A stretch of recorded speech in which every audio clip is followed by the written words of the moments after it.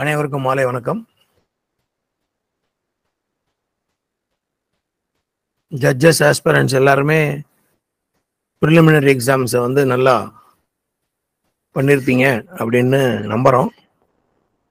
காரணம், நான் விசாரித்த வகையில் வந்து பேப்பர் கொஞ்சம் ஒன்றை தடவை பார்க்கும்போது இந்த தடவை கொஞ்சம் ஈஸியாக இருக்குது அப்படின்ற மாதிரி தான் வந்து மெஜாரிட்டியாக சொன்னாங்க எல்லாருமே. அதனால் அதிக வழக்கறிஞர்கள் வந்து தேர்ச்சி பெறுவதற்கு உண்டான வாய்ப்புகள், சாத்தியக்கூறுகள் அதிகமாக இருக்குது அப்படிங்கிற மாதிரி தான் வந்து சொன்னாங்க. அதே விகர், சேம் ஸ்பிரிட் ஃபைனல் எக்ஸாமுக்கும் வந்து இருக்கணும். Good luck for all. இப்போ இந்த டாபிக் வந்து நீங்கள் எல்லாரும் சேர்ந்து தேர்ந்தெடுத்த டாபிக் அப்படின்ற மாதிரி தான் வந்து நான் சொன்னாங்க. அவங்க கேட்டாங்க என்ன டாபிக்னு சொல்லும்போது, அப்புறமா இந்த டாபிக் வந்து நீங்கள் வந்து எடுக்கலாம் சார் அப்படின்னு சொல்லிட்டு சொன்னாங்க. இந்த டாபிக் வந்து ரொம்ப ஒரு வகையில் ஈஸியான ஒரு ஜட்ஜ்மெண்ட் ரைட்டிங் அப்படின்னு சொல்லலாம். என்னன்னா, பார்ட்டிஷன் சூட் அப்படின்னு பார்க்கும்போது முதல்ல அந்த பார்ட்டிஷன் சூட்ல வந்து ரைட்டிங் ஆஃப் ஜட்ஜ்மெண்ட்னு கொடுத்துருக்கீங்க டாபிக். ரைட்டிங் ஆஃப் ஜட்ஜ்மெண்ட் அப்படின்னு வரும்போது ஃபர்ஸ்ட் வந்து ப்ளீடிங்ஸ் வந்து ஒரு ஐடியா இருக்கணும். அந்த ப்ளீடிங்ஸில் வரக்கூடிய ப்ளீடிங்ஸ்னா போத் பிளெயின்ட் அண்ட் ரிட்டன் ஸ்டேட்மெண்ட், இந்த ரெண்டுலேயுமே வந்து இருக்கக்கூடிய அந்த ஒரு இது ஜெனரலாக நான் வந்து எனக்கு இங்கே சொன்னேன்னா இல்லை வேற எந்த இதில் வந்து அகாடமிக் கிளாஸ் எடுக்கும்போது சொன்னேன்னு தெரில. ஏன்னா ஒரு டிராஃப்டிங் ஆஃப் ப்ளீடிங்ஸ் அப்படின்னு சொல்லிட்டு ஒரு 32 டாபிக் வந்து நான் ப்ளீடிங்ஸுக்கு மட்டும் வந்து வரிசையாக சொல்லிட்டே வந்து வரும்போம். இதில் உங்ககிட்ட இந்த இது குரூப்பில் சொல்லலை, வேற ஒரு குரூப்பில் சொன்னேன்னு நினைக்கிறேன். அதில் வந்து ப்ளீடிங்ஸ் அப்படின்னு பார்க்கும்போது பிளெயிண்ட், ஒரு பார்ட்டிஷன் சூட்டில் பிளெயிண்ட் என்னன்னா, ஃபர்ஸ்ட் எடுத்தோடனே ஒரு ரிலேஷன்ஷிப், அந்த ரிலேஷன்ஷிப் என்ன அப்படிங்கிறத வந்து சொல்லணும். அந்த ரிலேஷன்ஷிப்பில் வந்து யார் வந்து ஃபர்ஸ்ட் ஆன்செஸ்டர் அப்படின்னு சொல்லணும். ஃபர்ஸ்ட் ஆன்செஸ்டருக்கு அப்புறமா அவங்களுக்கு வந்து எவ்வளவு பெடிகிரிஸ், அதாவது வம்சாவளி பட்டியல். வம்சாவளி பட்டியல்ன்றது ஃபர்ஸ்ட். வம்சாவளி பட்டியலுக்கு அப்புறமா சொல்லியிருக்கக்கூடிய வழக்குறையில் சொல்லியிருக்கக்கூடிய சொத்துக்கள், அந்த சொத்துக்கள் வந்து பூர்வீக சொத்துக்களா, எந்தெந்த சொத்துக்கள் பூர்வீக சொத்துக்கள், பூர்வீக சொத்துக்களா இருந்தும் வருமானம் தரக்கூடிய சொத்துக்கள் என்னென்ன, வருடத்திற்கு அந்த சொத்திலிருந்து எவ்வளவு வருமானம் வரும், அந்த வருமானத்திலிருந்து செலவு போக பாக்கி இருக்கக்கூடிய பணத்தை வச்சு சொத்து வாங்கக்கூடிய சாத்தியக்கூறுகள் இருக்கிறதா, அந்த மாதிரி வாங்கப்பட்ட சொத்துக்கள் ஒருத்தர் பேர்ல, குடும்பத்தில் இருக்கக்கூடிய ஒருத்தர் பேர்ல இருக்கு அப்படின்னா அது கூட்டு குடும்ப உபரி வருமானத்திலிருந்து வாங்கப்பட்ட சொத்தா, அல்லது அவருக்கென்று தனிப்பட்ட வருமானம் இருந்து அதிலிருந்து வாங்கப்பட்ட சொத்தா அப்படிங்கிற genealogy, ancestral nature of property, acquisition of properties with the help of surplus income from the joint family property, without the aid of surplus income of the joint family property. இது பேசிக், இது வந்து இருக்கணும். அதுக்கடுத்து என்ன அப்படின்னா, அந்த குடும்பத்தில் கடன் இருந்ததா, அந்த கடன்னா எவ்வளோ இருந்தது, அது கூட்டு குடும்ப கடனா தனிப்பட்ட கடனா அப்படிங்கிறது வந்து அடுத்த அந்த ப்ளீடிங்ஸ்ல வந்து வரணும். அதுக்கு அடுத்தது பூர்வீக சொத்துக்கள்ல கேஸ் போட்டுருங்க, உங்களுக்கு எவ்வளவு பாகம் பூர்வீக சொத்தா இருந்தா, தனிப்பட்ட சொத்தா இருந்தா எவ்வளவு பாகம் அப்படின்ற அந்த பாகம் வந்து கேட்டிருக்கணும். இப்போ பொறுத்தளவுக்கு வேல்யூவேஷன் அப்படிங்கிறது வரும்போது எல்லா கோர்ட்டுக்கும் ஒரே கோர்ட் ஃபீஸு 5000 ரூபா. முன்சிப் கோர்ட்டில் போட்டாலும் 5000 ரூபா, சப் கோர்ட்டில் போட்டாலும் 5000 ரூபா. டிஸ்ட்ரிக்ட் கோர்ட்டில் போட்டாலும் 5000 ரூபா கோர்ட் ஃபீஸு. அதுக்கப்புறமா ப்ரேயர் பார்க்கும்போது ஃபஸ்ட்டு வந்து பார்ட்டிஷன் சூட்டில் ப்ரிலிமினரி டிகிரி அப்படின்னு ஒரு முதல்நிலை தீர்ப்பானை அப்படின்னு சொல்லிட்டு அந்த ஷேர் வந்து டிஃபைன் பண்ணுறதுக்கு உண்டான ஒரு டிகிரி. அந்த டிகிரிக்கு அப்புறமா ஒரு ஃபைனல் டிகிரி வந்து பாஸ் பண்ணணும். அந்த ஃபைனல் டிகிரி பாஸ் பண்ணுறதுக்கு இடையில அந்த ப்ரிலிமினரி டிகிரியை பேஸ் பண்ணி அப்பீல் இல்லாதப்போ அட்வொகேட் கமிஷனர் அப்பாயிண்ட் பண்ணி வழக்கு சொத்துக்கள் பூராத்தையுமே வந்து பார்வையிட்டு அந்த வழக்கு சொத்துக்களினுடைய நேச்சர், மதிப்பு, அமைந்திருக்கக்கூடிய இடம், அதில் யாராவது பூர்வீக சொத்துக்களில் வந்து பாகம் பிரிஞ்ச சொத்தையோ பாகம் பிரியாத சொத்தையோ வித்திருந்தாங்க அப்படின்னு சொன்னால் அதனுடைய நேச்சர் ஆஃப் ஏலினேஷனையும் வந்து பிளெயின்ட்ல வந்து சொல்லணும், அவங்களையும் பார்ட்டியா சேர்க்கணும். அந்த அட்வொகேட் கமிஷனர் அந்த ப்ராப்பர்ட்டிஸ் பூராத்தையுமே போய் பார்த்துட்டு நல இழப்பம் சரி கட்டி அப்படின்னு ஒரு வார்த்தை வந்து தமிழ்ல சொல்லுவீங்க, பை மீட்ஸ் அண்ட் பவுன்ஸ் இங்கிலீஷ்ல சொல்றது. நல இழப்பம் சரி கட்டி அப்படின்னு சொன்னா என்னன்னா, ஒரு இடத்துல இருக்கக்கூடிய நிலம் மதிப்பு கூட இருக்கும், ஒரு இடத்துல இருக்கக்கூடிய இடம் மதிப்பு கம்மியா இருக்கும், ஒரு இடத்துல வீடு இருக்கும், ஒரு இடத்துல வீடு இல்லாம இருக்கும். இதை எல்லாத்தையுமே வந்து சரி பண்ணி ஈக்குவலா அந்த ஷேர்ல எக்ஸ்டென்ட் மட்டும் இல்லை, வேல்யூவும் அதுக்கு தகுந்த மாதிரி அதை வந்து அந்த அட்வொகேட் கமிஷனர் பிரிச்சு இந்த மாதிரி பிரிச்சிருக்கேன். அது இல்லாம அங்க வந்து முன்ன பின்ன பிரிக்கும் போது, ஈஸ்ட் வெஸ்ட் பிரிக்கும் போதோ நார்த் சவுத் பிரிக்கும் போதோ உள்ள போறவங்களுக்கு பாதை வேணும் அப்படின்னா அந்த பாதையும் வந்து கன்சிடர் பண்ணி ஒரு ரிப்போர்ட் வந்து கமிஷன் கொடுக்கணும். அந்த கமிஷனர் ரிப்போர்ட்டை வாங்கிட்டு அவங்க வந்து அப்ஜெக்ஷன்ஸ் வந்து அதர் சைடும் கொடுக்கலாம், வாதி தரப்புலையும் கொடுக்கலாம், பிரதிவாதி தரப்புலையும் கொடுக்கலாம். என்னென்ன தப்பு இது கூட இருக்கு, இது குறைச்சிருக்கு, இதை வந்து சரியா பண்ணல, இதை வந்து மாத்தி பண்ணியிருக்காங்க, அதனால இதை வந்து சரியில்லை அப்படின்னு அந்த அப்ஜெக்ஷனை வாங்கிட்டு அந்த அப்ஜெக்ஷனையும் கன்சிடர் பண்ணி அதுக்கப்புறமா ஒரு ஃபைனல் டிகிரி பாஸ் பண்ணணும். அந்த ஃபைனல் டிகிரியில வாதிக்கு வந்து என்ன பங்கு வந்து வந்திருக்கு, அந்த பங்கின் அடிப்படையில் கமிஷனர் என்ன வந்து வேல்யூ கொடுத்து அதை வந்து ஏத்துக்கிற மாதிரி இருக்கக்கூடியதுல வாதிக்கு வந்து ஃபைனல் டிகிரி பாஸ் பண்ணலாம். சூட்டு நிலுவையில் இருக்கும்போதே பிரதிவாதியும் எனக்கு வந்து என்னுடைய பங்கை வந்து பிரிச்சு கொடுங்க அப்படின்னு சொல்லிட்டு வாதி கட்டுன கோர்ட் ஃபீஸ்ல பாதி, அதாவது அவங்க 5000 ரூபாய் கட்டுறாங்க அப்படின்னா இவங்க 2500 ரூபாய் கட்டி எனக்கும் என்னுடைய ஷேரை வந்து பிரிச்சு கொடுங்க அப்படின்னு சொல்லிட்டு ஸ்டேட்மெண்ட் போடும்போதே அவங்களும் கேட்கலாம். கேட்டுட்டாங்க அப்படின்னு சொன்னால் ப்ரிலிமினரி டிகிரி பாஸ் பண்ணும்போதே கோர்ட் என்ன பண்ணுவாங்க அப்படின்னா வாதியின் 4/1 பாகத்தை தனியாக வந்து முதல்நிலை தீர்ப்பானை பிறப்பிக்கப்படுகிறது அப்படின்னு ஒரு ஆர்டரும், பிரதிவாதியும் வந்து அவருடைய ஷேர் கேட்கறதுனால அவரும் வந்து அவருடைய ஷேரும் வந்து முதல்நிலை தீர்ப்பானை வந்து கொடுக்கணும் அப்படின்னு சொல்லிட்டு அந்த ப்ரிலிமினரி டிகிரியில வந்து பாஸ் பண்ணுவாங்க. அப்படி பார்க்கும்போது ஃபைனல் டிகிரி வந்து போடும்போது ப்ரிலிமினரி டிகிரிலேயே நீங்க வந்து உங்க ஷேர் என்ன அப்படின்னு தனியா கேட்காம கோர்ட் ஃபீஸ் கட்டாம ஸ்டேட்மெண்ட் போட்டுட்டீங்க, வாதிக்கு மட்டும் ஒரு ப்ரிலிமினரி டிகிரி பாஸ் ஆயிடுச்சு அப்படின்னா ஃபைனல் டிகிரி தாராளமா பிரதிவாதியும் ஹாஃப் தி கோர்ட் ஃபீஸ் கட்டி அவங்க வந்து எங்க ஷேரையும் பிரிச்சு கொடுங்க அப்படின்னு சொல்லிட்டு அவங்களும் வந்து ஒரு ஃபைனல் டிகிரி வந்து போடலாம்.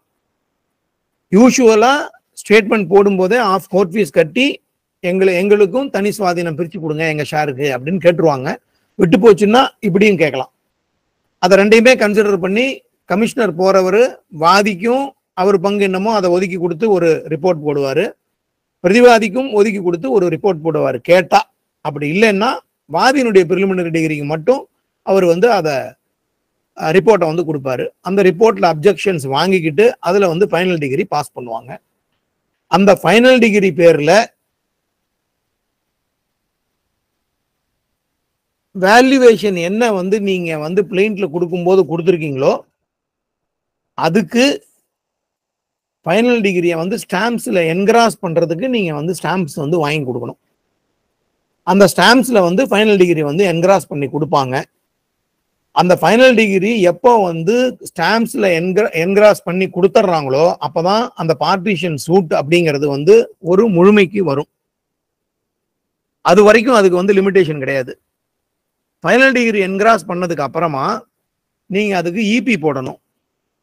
எக்ஸிகியூஷன் அப்ளிகேஷன் போட்டு உங்களுக்கு தனியா பறிச்சு கொடுத்துருக்கக்கூடிய அந்த ஃபைனல் டிகிரியை வச்சு அந்த ப்ராப்பர்ட்டிக்கு இபி போட்டு தனி சுவாதீனம் எடுத்துக்கிட்டு அந்த இபி க்ளோஸ் ஆயிடும். தனி சுவாதீனம் எடுத்தாச்சு அப்படின்னு போட்டதுக்கு அப்புறமா இண்டிபெண்டா ஒரு ஐஏ போடுவாங்க, ஒரு இன்ட்ரீம் அப்ளிகேஷன். அந்த இன்ட்ரீம் அப்ளிகேஷன் வந்து ஜாயிண்ட் பொசஷனை செப்பரேட் பொசஷனா கன்வெர்ட் பண்ணி கொடுத்ததுனால டேட் ஆஃப் சூட்ல இருந்து டேட் ஆஃப் ஃபைனல் டிகிரி வரைக்கும், அதாவது டெலிவரி வரைக்கும், டேட் ஆஃப் டெலிவரி வரைக்கும் இருக்கக்கூடிய ஃபியூச்சர் மீன் ப்ராஃபிட் என்ன அப்படிங்கிறத அந்த சிபிசி ஆர்டர் 20 ரூல் 12ல பிளைண்ட்ல கேட்கும் போதே அதை தனியா வந்து டிசைட் பண்றது அப்படின்னு சொல்லிட்டு ஒரு பிரிலிமினரி டிகிரி தான் சேர்த்தி பாஸ் பண்ணுவாங்க. அந்த ஐஏ வந்து போட்டு அந்த ஐஏல மீன் ப்ராஃபிட்ஸ் வந்து டிசைட் ஆகி முடிச்சுது அப்படின்னு சொன்னாதான் ஒரு பார்ட்டிஷன் சூட்டு முழுமையாக நிறைவு பெறும். பார்ட்டிஷன் சூட் முழுமையாக நிறைவு பெறும். பிரிலிமினரி டிகிரி பேர்ல அப்பீல் போடலாம். பிரிலிமினரி டிகிரி பேர்ல அப்பீல் போடலாம். ஷேர் தப்பு, ஷேர் இப்படி கொடுக்கணும் அப்படி கொடுக்கணும் அப்படின்னு சொல்லிட்டு போடலாம். பிரிலிமினரி டிகிரியில ஷேர் சரியா தான் கொடுத்துருக்காங்க அப்படின்னு சொன்னால் ஃபைனல் டிகிரி பேர்ல அப்பீல் போடலாம். ஆனா அந்த ஃபைனல் டிகிரியில ஷேர் என்னன்றதை நீங்க சேலஞ்ச் பண்ண முடியாது. அலாட்மெண்ட் ஆஃப் ப்ராப்பர்ட்டிஸ் மட்டும் சேலஞ்ச் பண்ணி நீங்க வந்து ஃபைனல் டிகிரியில வந்து அப்பீல் போடலாம். பிரிலிமினரி டிகிரியில அப்பீல் போடல அப்படின்னு சொன்னால் ஃபைனல் டிகிரியில அந்த allotment of method of allotment அதை மட்டும் நீங்க வந்து கொஸ்டின் பண்ணி வந்து ஃபைனல் டிகிரியில வந்து பண்ணலாம். அதர்வைஸ் நீங்க வந்து அப்பீல் வந்து பிரிலிமினரி டிகிரியில போடல அப்படின்னு சொன்னால் அப்பீல் போட முடியாது. ஷேரை பொறுத்தளவுக்கு மெரிட்ஸ்ல ஃபைண்டிங்ஸ் மற்றதை பொறுத்தளவுக்கு பண்ண முடியாது. இது வந்து ஒரு பேசிக்கா இருக்கக்கூடிய ப்ளீடிங்ஸ்ல வரக்கூடிய ஒரு மேண்டேட்டரி ஃபேக்ட்ஸ்.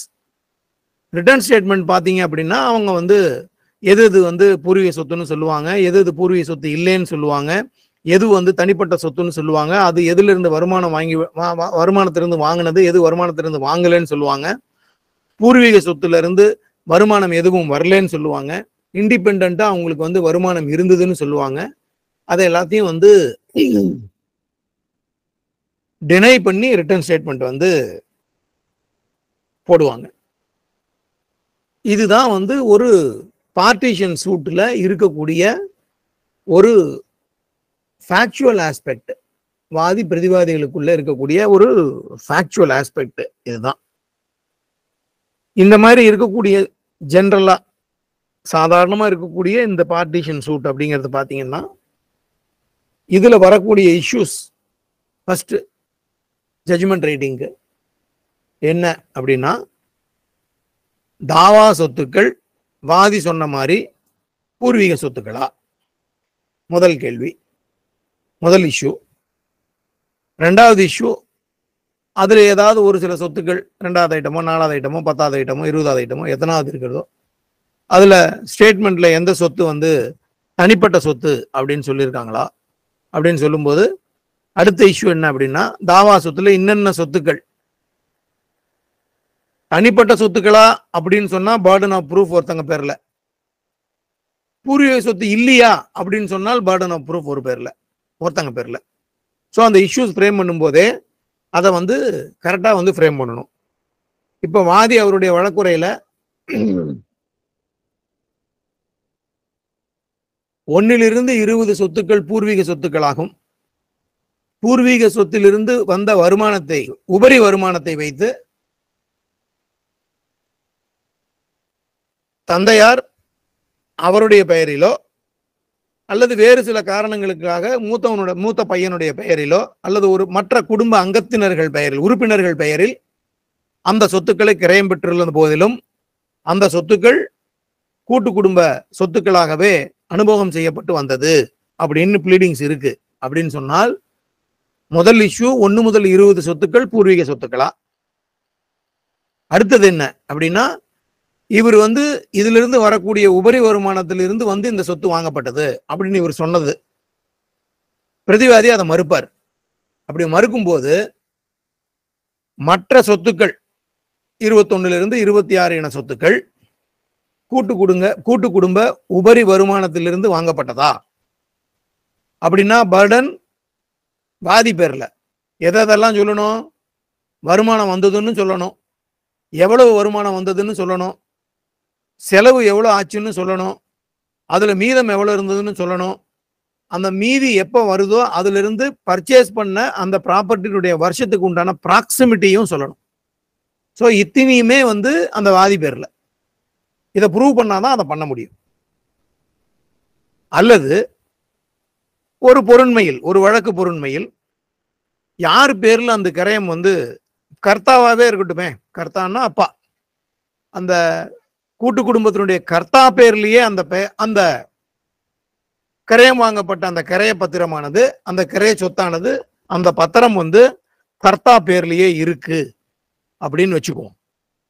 கர்த்தா பேர்லயே இருக்கு அப்படின்னு சொல்லும்போது அதுல கர்த்தா பையன் கேஸ் போடும்போது அப்பா பேர்ல, அப்பா இது என்னுடைய தனிப்பட்ட சொத்து அப்படின்னு சொல்றாருன்னு வச்சுக்கோங்களேன். அப்படின்னு சொன்னா ஜெனரலா பார்ட்டிஷன் சூட்ல என்ன அப்படின்னா,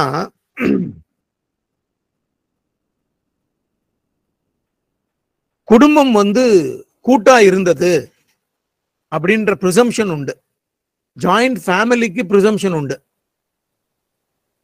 ஆனா ஜாயிண்ட் ஃபேமிலி ப்ராப்பர்ட்டிங்கிறதுக்கு பிரிசம்ஷன் கிடையாது. குடும்பம் கூட்டு குடும்பமா இருந்தது அப்படிங்கிறதுக்கு பிரிசம்ஷன். பட் கூட்டு குடும்பத்தில் கூட்டு குடும்ப சொத்து இருந்ததுங்கிறதுக்கு பிரிசம்ஷன் கிடையாது.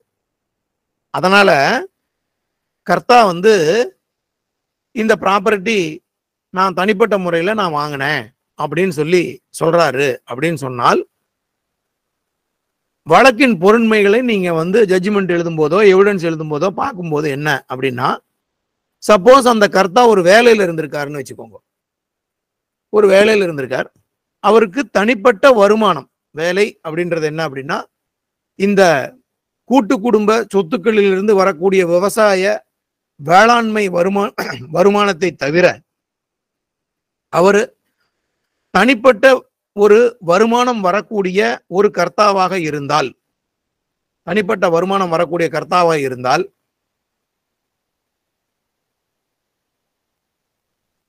பேசிக்கா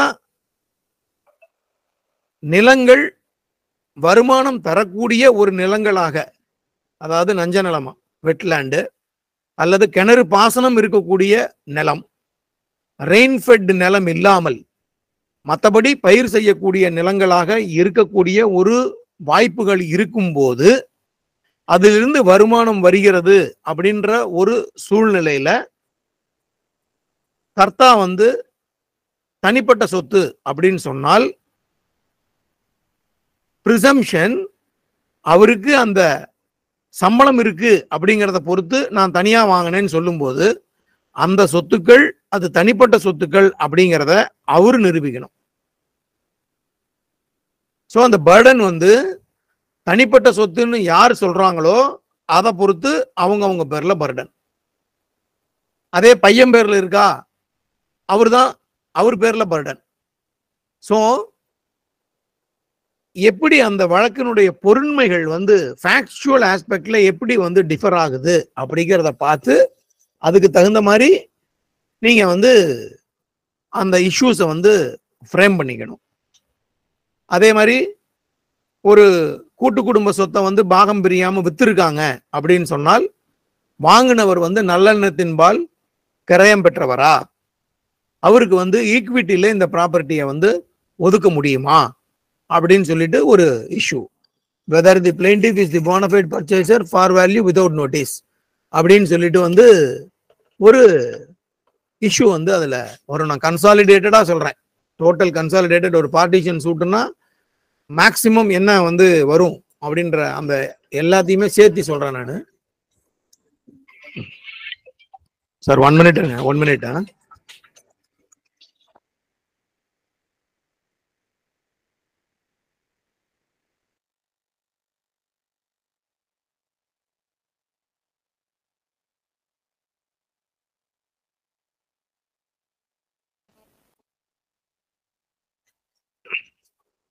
சாரி சார். இந்த இஷ்யூஸ் இந்த மாதிரி வந்து ஃபர்ஸ்ட் வந்து ஃப்ரேம் பண்ணிக்கிட்டு, அடுத்த இஷ்யூ வந்து கடன் இருந்தது அப்படின்னு சொன்னால் கூட்டு குடும்பத்துக்கு வந்து தீர்க்கப்பட வேண்டிய கடன்கள் இருக்கிறதா,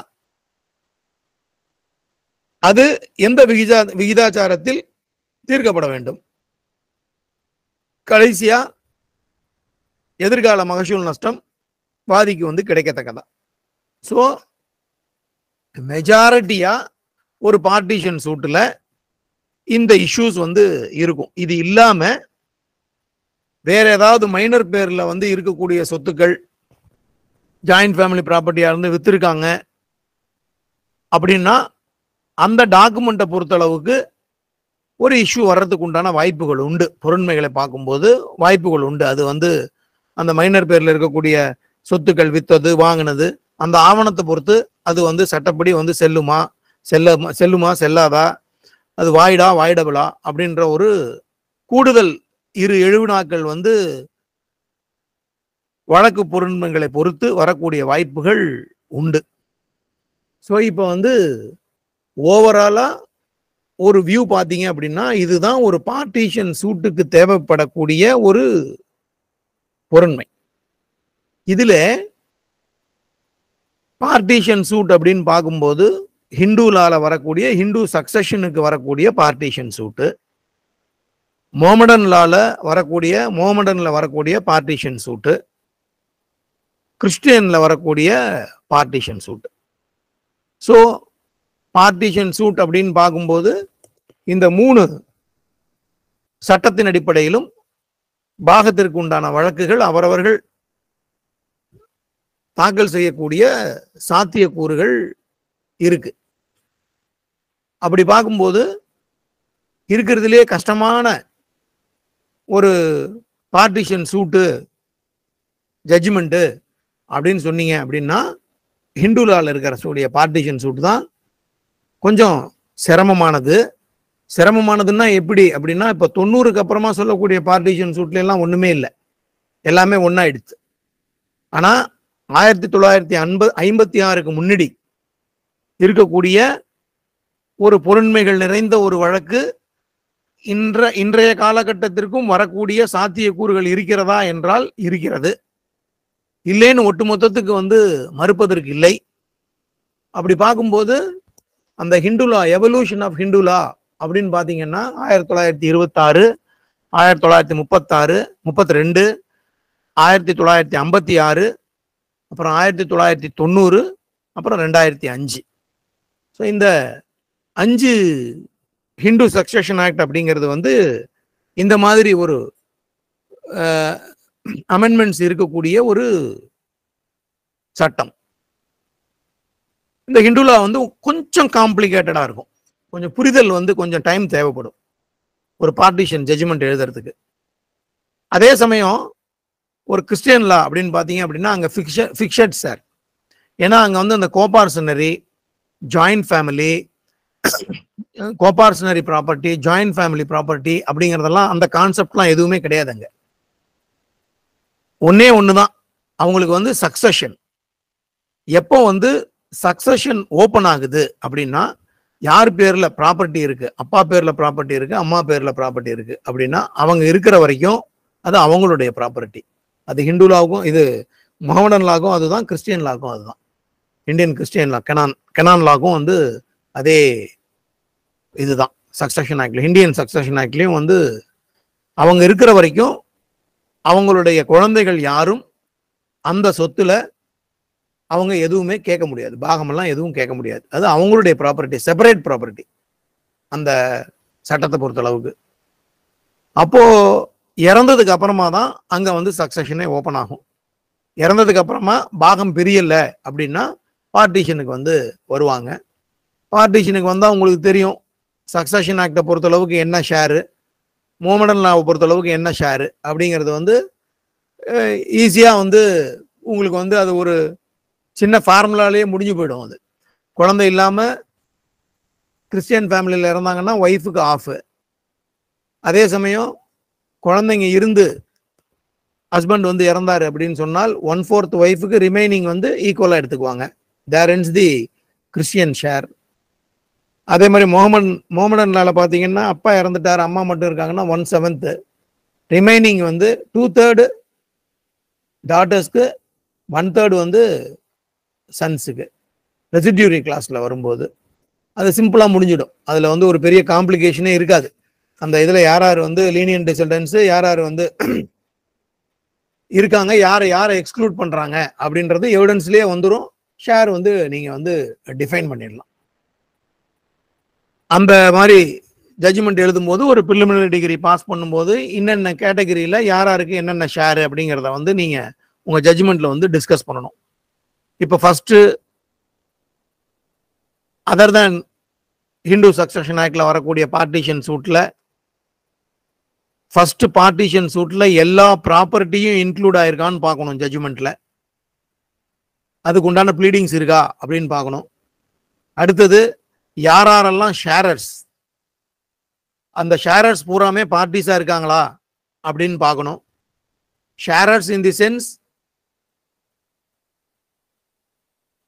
ஷேரர் அவங்க இறந்துட்டாங்கன்னா ப்ரீடிசீஸ்டு டாட்டர், ப்ரீடிசீஸ்டு சன், ப்ரீடிசீஸ்டு டாட்டர்ஸ் டாட்டர் யார் எக்ஸ்க்ளூட் பண்றாங்க அப்படிங்கிற அந்த யார் வந்து நெசசரி பார்ட்டிஸ், ஷேரர்ஸ் யாரெல்லாம் நெசசரி பார்ட்டிஸ் அப்படிங்கிறத பார்க்கணும்.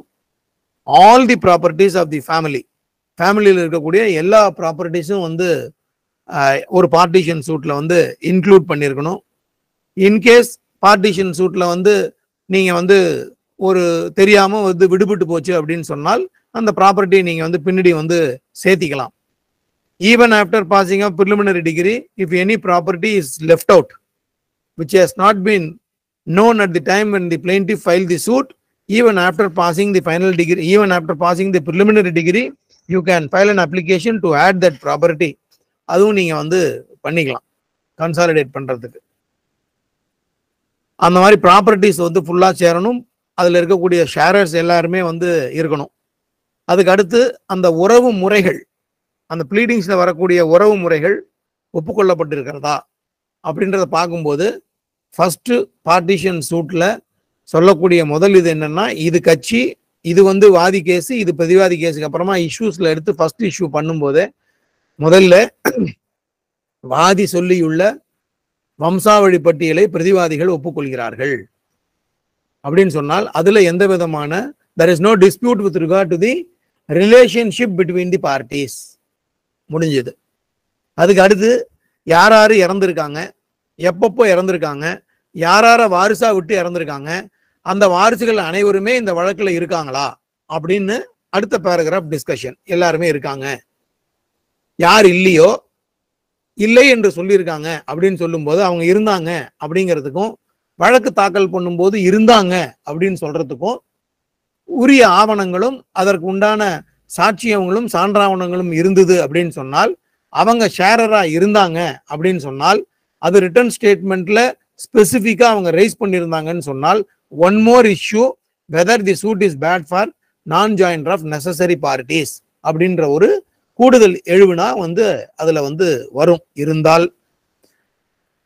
இருந்தாங்க அப்படின்னு சொன்னால், அவங்க ஷேரரா இருந்தாங்க அப்படின்னு சொன்னால், அந்த ஷேரர் நெசசரி பார்ட்டியா இருந்தாங்கன்னு சொன்னால், அவங்க சூட்ல சேர்க்கல அப்படின்னு சொன்னால், மற்ற பொருண்மைகளுக்கு உண்டான அனைத்து இஷ்யூஸுக்கும் ஃபைண்டிங்கை வாதிக்கு கொடுத்துட்டு நெசசரி பார்ட்டியை சேர்க்காததுனால இந்த வழக்கை தள்ளுபடி பண்றேன் அப்படின்னு சொல்லலாம்.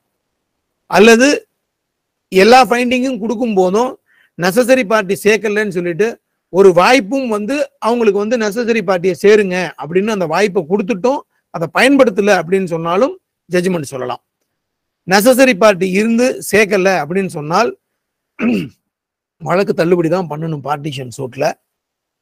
பின்னிட்டு இன்னொரு வழக்கு வந்து தாக்கல் பண்ண முடியாதான்னா தாராளமா தாக்கல் பண்ணலாம். நெசசரி பார்ட்டிஸை சேர்த்துட்டு தாராளமா வந்து இன்னொரு பார்ட்டிஷன் சூட் வந்து தாக்கல் பண்ணலாம்.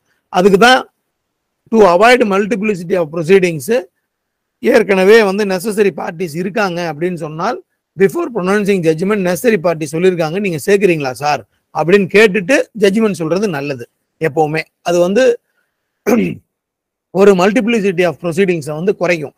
அந்த ஆப்பர்ச்சுனிட்டியை அவங்களுக்கு கொடுக்கணும். பயன்படுத்திக்கிட்டா நல்லது, பயன்படுத்திக்கல அப்படின்னு சொன்னா ஜட்ஜ்மெண்ட் சொல்லிட்டு போயிடலாம். நெசசரி பார்ட்டி இல்லைன்னா சூட்டை வந்து டிஸ்மிஸ் பண்ணணும். So necessary party first relationship, next இருக்காங்களா இல்லையா அப்படிங்கிறது, அதுக்கப்புறமா கேரக்டர் ஆஃப் ப்ராப்பர்ட்டி.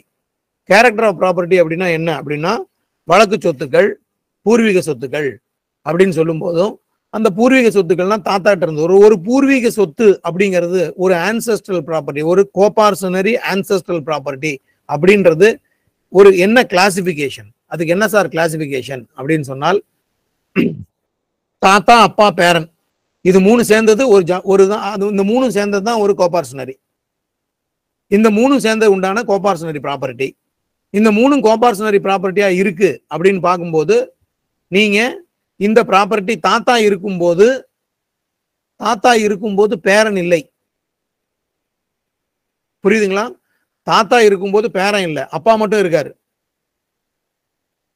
தாத்தாக்கும் பையனுக்கும் அப்பாவுக்கும் பங்கு பிரிஞ்சிடுச்சு ரெஜிஸ்டர் டாக்குமெண்ட்ல. அந்த பங்கு பிரியும் போது அவருக்கு கல்யாணம் ஆகல, அதனால குழந்தைங்க இல்லை. அப்போ இது தாத்தா கிட்ட இருந்து அப்பாவுக்கு வந்துருது. அப்பா பாகம் பிரிஞ்சதுக்கு அப்புறமா தான் அவருக்கு கல்யாணம் ஆகுது அப்படின்னா இது அப்பாவோட செப்பரேட் ப்ராப்பர்ட்டி. அதுக்கப்புறமா பையன் கல்யாணம் பண்ணி பிறக்கிறான். பிறந்ததுக்கு அப்புறமா இந்த ப்ராப்பர்ட்டி இந்த தாத்தா கிட்ட இருந்து வந்த ப்ராப்பர்ட்டிஸ் இல்லாம அப்பா தனியா வந்து அவர் கிரையம் வாங்குறாரு. அந்த கிரையம் வாங்கும்போது அந்த கிரைய சொத்துக்களுக்கு உண்டான பணமானது இந்த தாத்தா கிட்ட இருந்து வந்த சொத்துல இருக்கக்கூடிய உபரி வருமானத்திலிருந்து வாங்கப்பட்டது என்றால், அந்த சொத்து இந்த பேரனுக்கும், அதாவது பையனுக்கும் அப்பாவுக்கும் வரக்கூடிய ரிலேஷன்ஷிப்ல அது கோபார்சனரி ப்ராப்பர்ட்டி. ஸோ ஒரு கோபார்சனரி ப்ராப்பர்ட்டி அப்படின்னு வரணும் அப்படின்னு சொன்னால் ஃபர்ஸ்ட் 3 ஜெனரேஷன் இருக்கணும். தாத்தா அப்பா பேரன் இது 3 இருந்தது அப்படின்னு சொன்னால் அது கோபார்சனரி ப்ராப்பர்ட்டி. இந்த கோபார்சனரி ப்ராப்பர்ட்டி தான் அப்பா இருக்கும் போதே right by birth. Right by பர்த்ங்கிறது முன்னாடி வந்து பையனுக்கு மட்டும் இருந்தது. இப்போ அமெண்டட் ஆக்ட் 2005ல இருந்து பொண்ணா இருந்தாலும் சரி பையனா இருந்தாலும் சரி அந்த குடும்பத்தில் அவங்க பிறந்துட்டாங்க அப்படின்னு சொன்னால் அவங்க எல்லாருக்குமே ஈக்குவல் ரைட், ஈக்குவல் ஷேர். 5 பேர் இருக்காங்க அப்படின்னு சொன்னால் அப்பா ஒருத்தர் இருக்காருன்னா 6ல் 1 பங்கு எல்லாருக்குமே. அது வந்து இப்ப 2005ல வந்து அந்த பொண்ணுங்களுக்கு பையங்களுக்கு எல்லாத்துக்குமே ஈக்குவல் ஷேர் வந்துருது. ஸோ இப்போ நெக்ஸ்ட் கேரக்டர் ஆஃப் ப்ராப்பர்ட்டியை ஜட்ஜ்மெண்ட்ல சொல்லணும். அந்த கேரக்டர் ஆஃப் ப்ராப்பர்ட்டியை சொல்லும் போது இந்த மாதிரி தாத்தா கிட்ட இருந்து வந்திருக்கு அப்படின்னு சொல்லும் போது இது பூர்வீக சொத்துக்கள், இது வந்து பிரதிவாதிகளே இந்த சொத்துக்களை பூர்வீக சொத்துக்கள்னு ஒத்துட்டு இருக்காங்க. அப்ப இந்த சொத்து பூர்வீக சொத்துக்கள்னு இருக்கு. பிரதிவாதிகளும் இந்த வழக்குல இது பாகம் பிரியாத சொத்துக்கள் என்று ஒப்புக்கொண்டுள்ள காரணத்தினால இந்த சொத்துக்களுக்கு வாதி கேட்ட மாதிரி என்ன பங்கு அப்படின்னால், இப்போ உங்களுக்கு ஹிந்துலாவை பொறுத்தளவுக்கு கோபார்சனரி ப்ராப்பர்ட்டி அப்படின்னு வரும்போது ஈக்குவல் ஷேர் வந்துடுது. அது என்ன ஷேர், அந்த ஜீனியாலஜி அதுக்கு தான் முக்கியம். அந்த ஜீனியாலஜியில படி யாருக்கு என்ன ஷேர் வருது அப்படின்றத இந்த ப்ராப்பர்ட்டிஸை பொறுத்தளவுக்கு இவங்களுக்கு வந்து இவ்வளவு பங்கு உரியது அப்படின்னு முடிவு செய்யப்படுகிறது அப்படின்னு சொல்லிடலாம். அதுக்கு அடுத்தது எது வந்து பூர்வீக சொத்துக்கள் அல்ல அப்படின்னோ அல்லது இன்னாருடைய தனிப்பட்ட சொத்துக்கள் அப்படின்னு சொல்றாங்க அப்படின்னு சொல்லும் போது அந்த ப்ராப்பர்ட்டிஸை எடுத்துக்கிட்டு டிஸ்கஸ் பண்ணணும். அந்த ப்ராப்பர்ட்டியை எடுத்துட்டு கர்த்தா பேர்ல அந்த ப்ராப்பர்ட்டி இருக்கு, கர்த்தா பேர்ல அந்த ப்ராப்பர்ட்டி வந்து கிரயம் வாங்கப்பட்டுள்ளது, அந்த கிரய பத்திரமானது தந்தையின் பெயரில் இருக்கிறது. இந்த தந்தையின் பெயரில் இருக்கக்கூடிய சொத்து தந்தையாரால் அவருடைய எதிர் வழக்குறையில் அவர் தனிப்பட்ட வருமானத்தை வைத்து இந்த சொத்தை வாங்கியதாக அவர் கட்சி செய்கிறார் அப்படின்னு சொன்னால் அந்த தனிப்பட்ட வருமானம் வருகிறது என்பதை நிரூபிக்க வேண்டிய பொறுப்பு தந்தையை சார்ந்தது. எப்ப வந்து தந்தை தனிப்பட்ட வருமானம் இருக்கு அப்படிங்கிறத நிரூபிக்கிறார், அது மட்டும் பத்தாது. தந்தைக்கு தனிப்பட்ட வருமானம் வருது, அதனாலேயே அவர் வந்து அந்த சொத்தை வாங்கியிருக்காரு அப்படின்னு சொல்லிட்டு வருமானத்தை காமிச்சா மட்டுமே அது போதும், அதனால இவர் வாங்கியிருப்பாருன்னு அனுமானிக்க இயலாது, அனுமானிக்க கூடாது.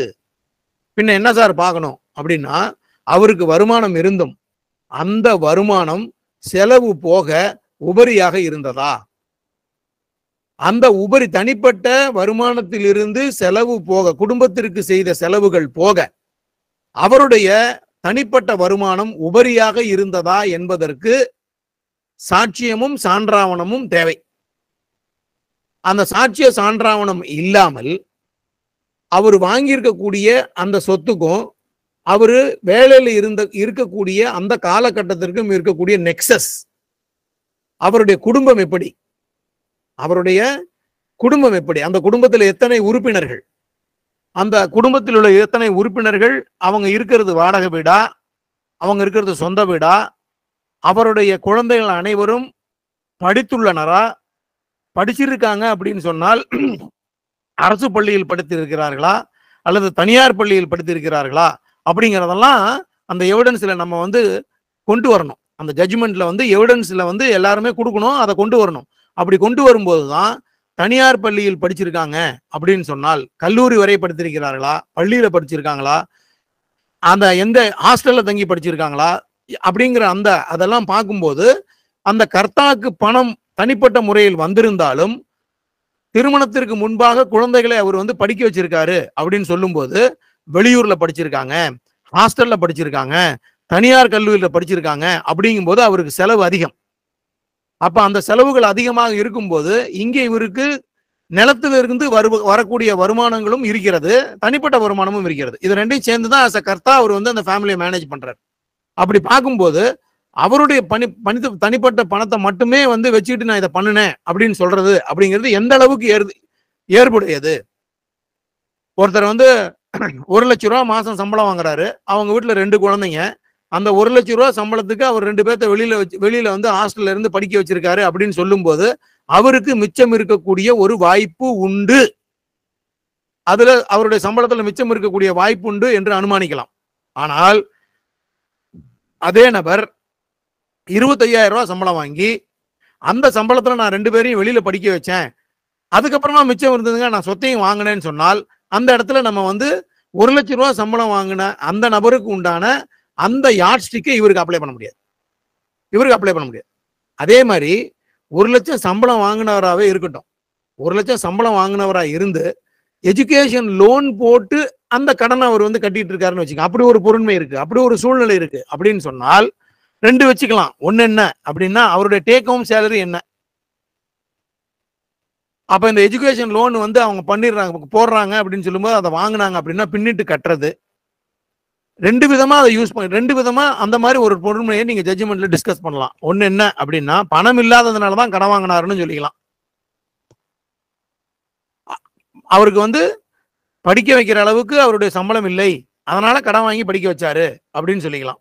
அல்லது அவர் கடன் வாங்கி வந்து படிக்க வச்சது வாஸ்தவம், அவருடைய டேக் ஹோம் சேலரி வந்து அவருடைய கிராஸ் சேலரி 1 லட்சம் இருந்தது, அவர் டேக் ஹோம் சேலரி 70,000 ரூபாய் இருந்தது, லோன் போட்டுதான் படிக்க வச்சாரு, லோன் அப்ப கட்ட வேண்டிய அவசியம் இல்லை, அதனால குடும்ப செலவு போக மிச்சம் அவர் கையில இருந்தது, அதுல இருந்து அவர் அந்த சொத்தை வந்து வாங்கியிருக்கலாம் அப்படின்னு சொல்லலாம். ஸோ இதெல்லாம் வந்து உங்களுடைய ஜட்ஜ்மெண்ட்ல கண்டிப்பா வந்து ஒரு பார்ட்டிஷன் சூட்ல இதெல்லாம் ஒரு ரெலவென்ட் ஃபேக்ட்.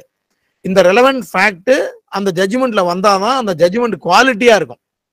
அப்பதான் வந்து எல்லாத்தையுமே டிஸ்கஸ் பண்ணி எழுதிருக்கக்கூடிய அந்த வாய்ப்புகள், ஒரு பார்ட்டிஷன் சூட்டினுடைய குவாலிட்டி ஒரு ஜட்ஜ்மெண்ட்ல எப்படி இருக்கணும், ஒரு மார்க் போடுறாங்க ஒரு ஜட்ஜ்மெண்ட்டுக்குன்னா இதெல்லாம் வந்து டிஸ்கஸ் பண்ணணும். இதெல்லாம் டிஸ்கஸ் பண்ணாதான் ஒரு பார்ட்டிஷன் சூட்டு ஜட்ஜ்மெண்ட் வந்து வெல்த்தா இருக்கும், ஒரு நல்ல ஹை டிகிரி அண்ட் குவாலிட்டேட்டிவ் ஜட்ஜ்மெண்டா வந்து அதை பார்ப்பாங்க.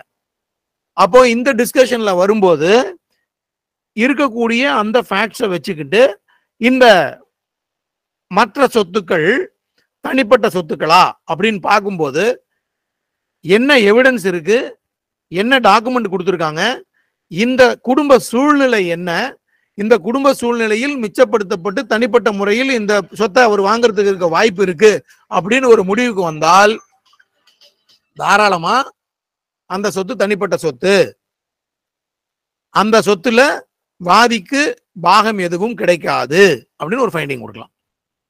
அல்லது இது தனிப்பட்ட சொத்தா இருக்கக்கூடிய பொருண்மைகளை ஆராய்ந்து பார்க்கும் போது இருக்கக்கூடிய சாத்தியக்கூறுகளின் அடிப்படையில் அல்லது நிகழ்தகவின் அடிப்படையில் இந்த சொத்துக்களும் பூர்வீக சொத்துக்களிலிருந்து வருமானத்தை வந்த உபரி வருமானத்தை வைத்துதான், அதை ரொம்ப முக்கியம், நான் அதனாலதான் திரும்பி திரும்பி உபரின்னு சொல்லிட்டு இருக்கிறது என்னன்னா பூர்வீக சொத்திலிருந்து வருமானம்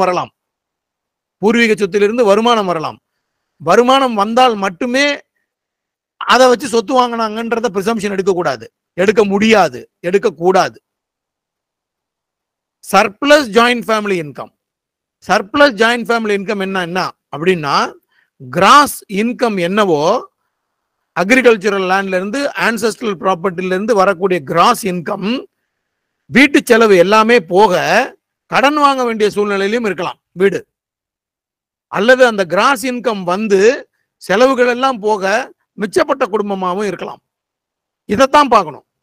சர்ப்ளஸ் இன்கம் இருக்கா, capable of yielding surplus income இருக்கா, அதுக்கு என்ன எவிடன்ஸ் அப்படிங்கிறத பார்க்கணும். அதுதான் முக்கியம். அப்ப அந்த சர்ப்ளஸ் இன்கம்ல இருந்து தான் வாங்கக்கூடிய சாத்தியக்கூறுகள் இருக்கு அப்படின்னு சொன்னால், கர்த்தா பேர்ல இருந்தாலுமே அந்த ப்ராப்பர்ட்டி வந்து ஜாயிண்ட் ஃபேமிலி ப்ராப்பர்ட்டி தான் அப்படின்னு சொல்லிட்டு ஹோல்டு பண்ணி, அதுலயும் வாதிக்கு வந்து பூர்வீக சொத்துக்கள்னு முடிவு பண்ணதுனால அவர் கேட்டிருக்கக்கூடிய அந்த பாகம் அவருக்கு வந்து கிடைக்கத்தக்கது அப்படின்றது அடுத்த ஃபைண்டிங். ஷேரை பொறுத்த அளவுக்கு இன்னொரு இஷ்யூ, இந்த சொத்து மூன்றாம் பிரதிவாதி வந்து தாவா சொத்துக்களில் 6வது இன சொத்தை 3ஆம் பிரதிவாதியிடமிருந்து பாகம் பிரியாத இந்த சொத்தை வந்து அவர் வாங்கியிருக்காரு.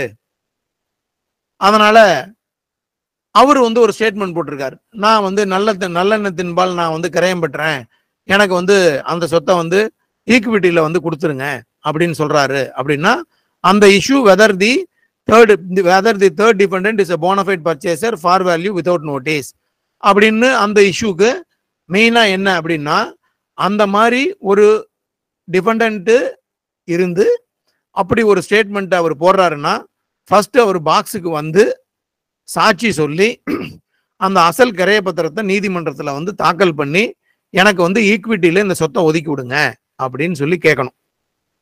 அப்போ அந்த எவிடன்ஸ் கொடுத்துட்டு அதுக்கப்புறமா அதுல என்ன அவங்க கிராஸ் பண்றாங்க, வாதி தரப்புலையும் பிரதிவாதி தரப்புலையும் எப்படி கிராஸ் பண்றாங்க அப்படின்ற அந்த அவைலபிள் எவிடன்ஸை வச்சுக்கிட்டு இந்த 3ஆம் பிரதிவாதி பாகம் பிரியாத இந்த தாவா சொத்துக்கள்ல வந்து 5வது இனத்தையோ 4வது இனத்தையோ கிரயம் பெற்றது வந்து அவர் நல்லெண்ணத்தின்பால் தான் கிரயம் பெற்றுள்ளார் என்று இந்த நீதிமன்றம் முடிவு செய்கிறது. அதனால இவர் கிரயத்தை பொறுத்து ஃபைனல் டிகிரி அப்ளிகேஷன்ல இவருக்கு வந்து உரிய பரிகாரம் வந்து கொடுப்பதற்கு ஈக்விட்டிக்கு இவருக்கு வந்து என்டைட்டில், இவர் வந்து தகைமை அடிப்படையில் இந்த சொத்தை வந்து இறுதிநிலை தீர்ப்பாணையின் போது முடிவு செய்து கொள்ளலாம் என்று முடிவு செய்யப்படுகிறது அப்படின்னு சொல்லிட்டு அந்த இஷ்யூஸ்க்கு வந்து ஃபைண்டிங் கொடுக்கணும்.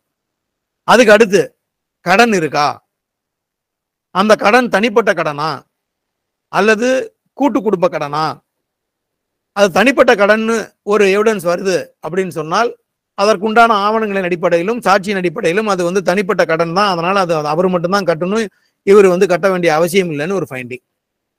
அல்லது அது கூட்டு குடும்ப கடன் தான் அப்படின்னு சொன்னால் அந்த கூட்டு குடும்ப கடனுக்கு வந்து எக்ஸம்ஷன் உண்டு. அப்பா தான் கடன் வாங்கியிருக்காரு, அப்பா கடன் வாங்கினது வந்து பசங்க வந்து கட்டணும், அவங்கவுங்களுக்கு என்ன ஷேர் வருதோ அந்த ஷேர் வந்து கட்டணும். அது வந்து பயஸ் ஆப்ளிகேஷன் தியரின்னு சொல்லுவாங்க.